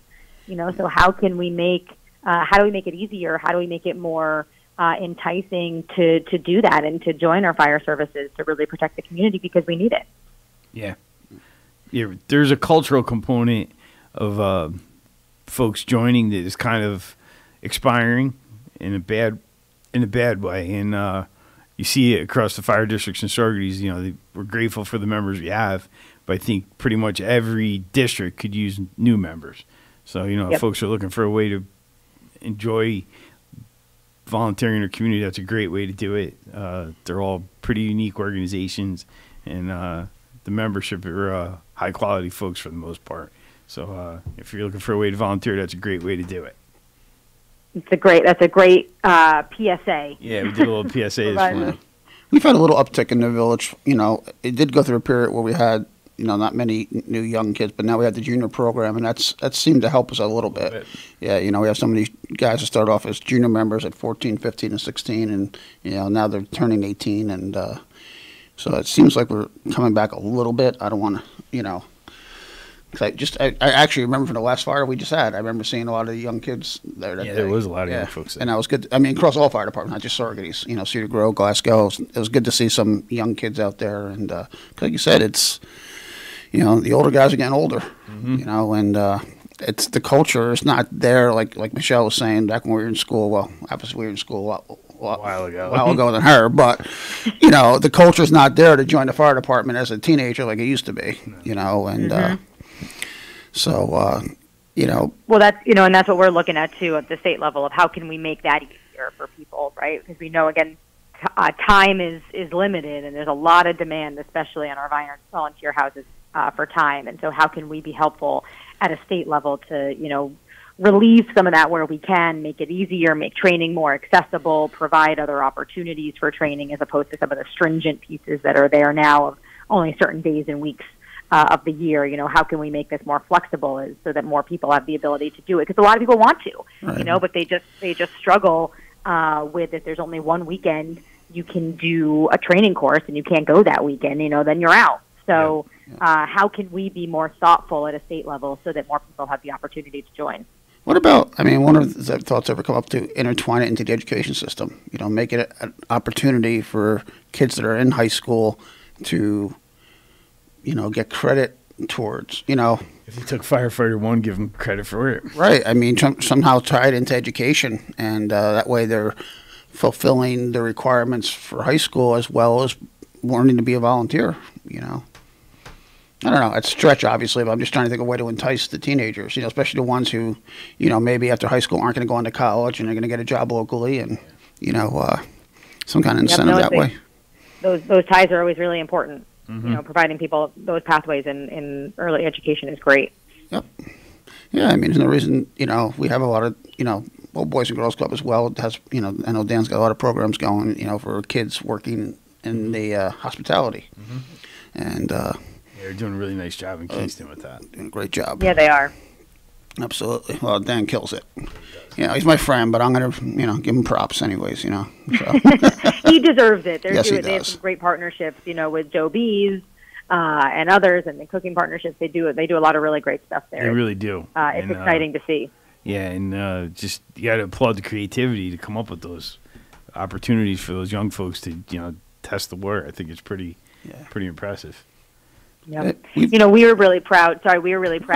We gave them a funding grant as part of a gun violence prevention. We got some money for gun violence prevention, and we targeted the Boys and Girls Club to be able to expand their programs and be open on Fridays and Saturdays, which they weren't able to do consistently, which they'll be able to do now, which is really exciting, which means they can prove their programs and their services to even more people on some of the nights that they really need it. Yeah, Saturdays are huge. I know Dan and I have been talking, he on his own has tried to keep Sorgie's open on Saturdays when he can. I mean, because, it goes with a lot of programs that we have, the school lunch program and the back, you have these programs, and it's great that the kids have all this Monday through Friday, but then, you're always wondering what happens on the weekends, some of these kids. Mm-hmm. So having a Boys and Girls Club to go to get a meal on the weekend, and nowadays parents are not just working Monday through Friday, parents are working 7 days a week, and they need a place for their children. So, Dan's been so forward thinking with the Boys and Girls Club, and I was just talking to him yesterday. And he's in a stressful time of year right now. He's got a lot going on, and you can just hear it in him. Like he's always on the go. Yeah, it's good. It's very good. So we're gonna run out of time with you, but I want to give you a chance to talk about the broadband legislation too, because that was that's a goal we all share, and I know in Saugerties we could benefit, and we have some creative things happening to improve it. But I think this bill will be helpful to us and to many of the other communities. Absolutely.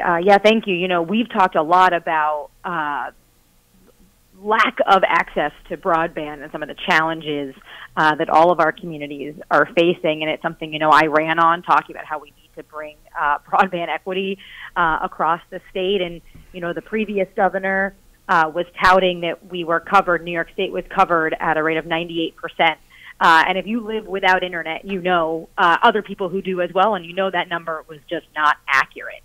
And the reason they were able to say 98% was because they were using census tracts to track data as opposed to household level data, which if you're in a really populated city, census tracts are a good barometer for coverage.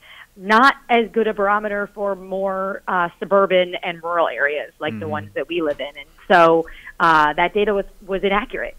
So we actually did two things this year that I championed specifically to make sure that we could actually build out broadband infrastructure appropriately to people who need it. The first one was putting in the budget the first broadband mapping study, household level data mapping study, to really understand where the gaps are, so that we can then put money, specifically money from the infrastructure bill that we're getting, the federal infrastructure bill, to build out in those areas that need it, right? If we don't know exactly where the gaps are, if we're touting 98% but don't know that there's holes within those census tracts, the people are going to be left behind on the wrong side of the digital divide. So I'm really excited that study is now underway. The PSC is doing it as we speak. And through advocacy with my office, originally the survey was done specifically online, which you can imagine for all kinds of challenges if you're trying to do a broadband survey. There's a cruel irony embedded. I was going to say, yeah. True. There's a cruel irony in that. You're right on.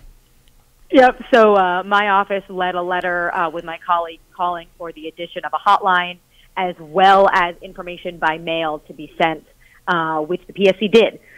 So now, again, that is underway, and if anyone listening wants to fill out that survey or wants more information, needs help filling out that survey, call my office. I'll share that number at the end, but call our office. We're here to help. Happy to help you with any of those questions or making sure you can complete it.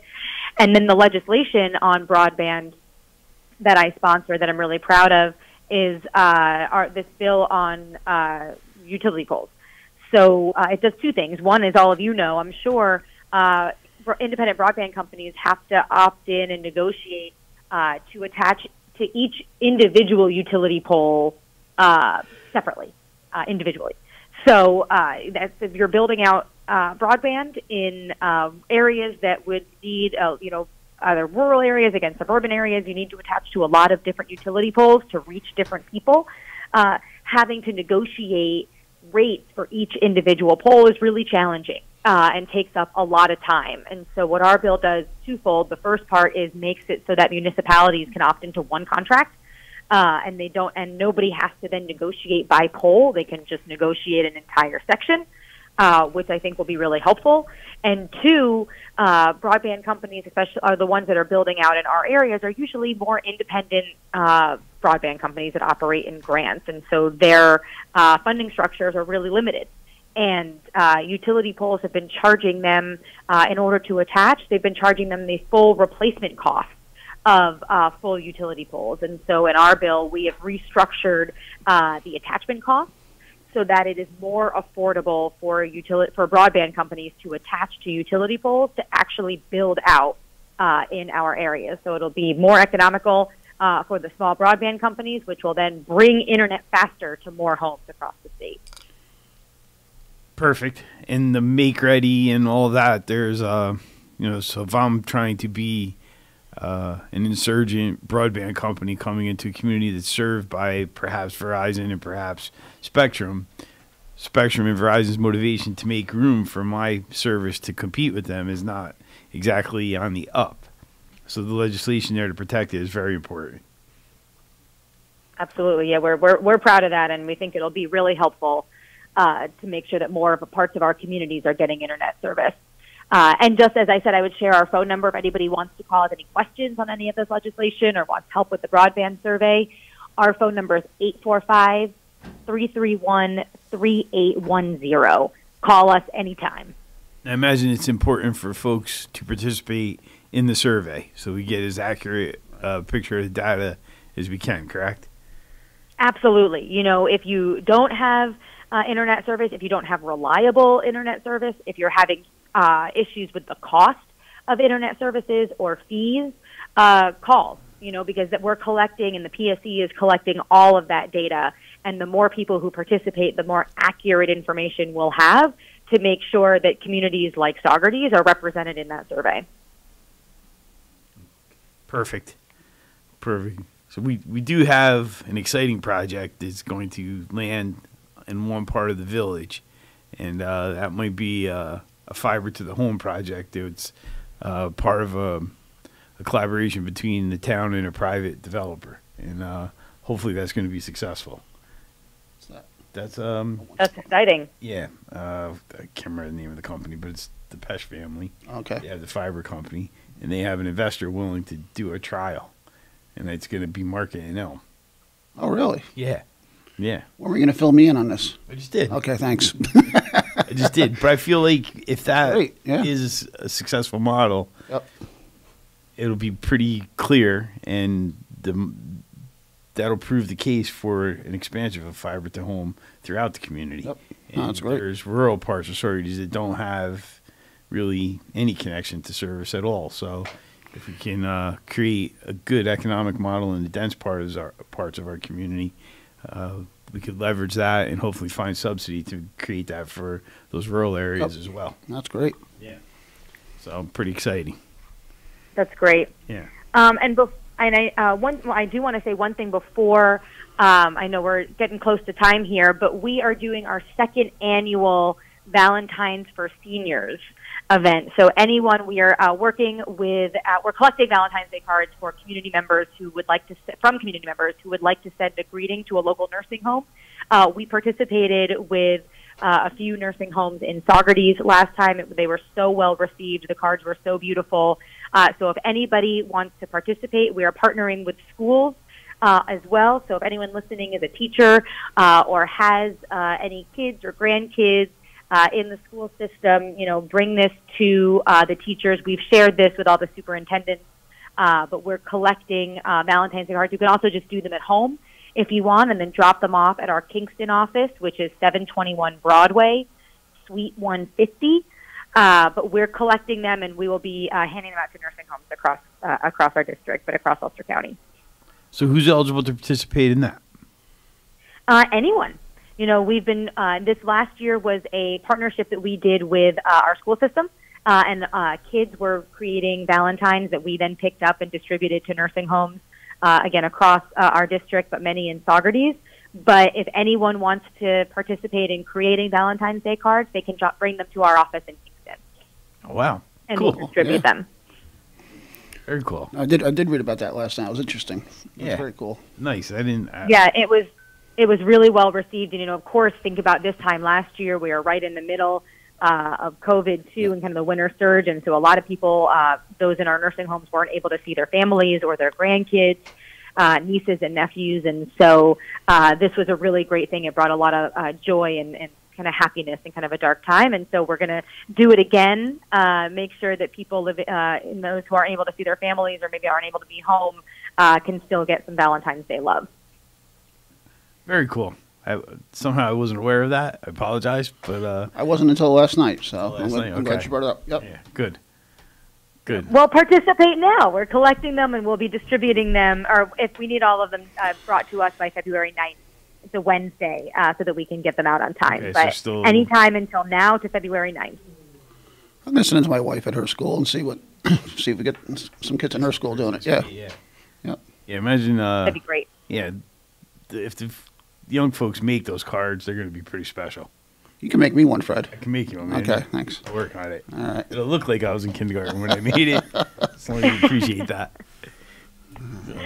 But yeah, all the kids who participated last time, they were really great. The cards were beautiful, and again, they were really well received. So we're excited to do this program again. Awesome. Yeah, that's exciting. Very exciting. So today you are, I'm sure you have a thick agenda of new proposals you're going to work on. I don't know if you could do 30 again. That was really ambitious. But it was ambitious, but I got to say we have a lot in the works. Everything from, I know last time I was on, we talked about the Central Hudson Utility Estimation Bill, which we're working on. We have got 2 bills updating the state's procurement laws, which have not been updated since the 1970s. That's ensuring that our state agencies that buy food can buy New York State local food, or incentivized to buy food from our New York State farmers, as well as incorporating a values-based system for farms or food vendors that are using good labor practices, good climate practices, animal welfare practices. We're working on a bunch of different things this year that we're really excited about. All right, we're going to cut you there because we're just about out of time, and it always is a quick half hour. Thank you for your time this morning, Michelle, and we look forward to you being on air with us again soon. Absolutely. Thank you so much. All right. Bye-bye. See you, Michelle. All right, Mayor, thank you, and Lawrence, that'll do it. Good job Thank today, you, guys. listeners. And I won't be here next week, but you guys, is Greg going to be back next week? Yes. All right, great. So I will. Dan will be on next week. I'll see you guys in a couple weeks. Take care, everyone. We'll be back tomorrow with Thunder Thursday with Don Williams and Tony Morma.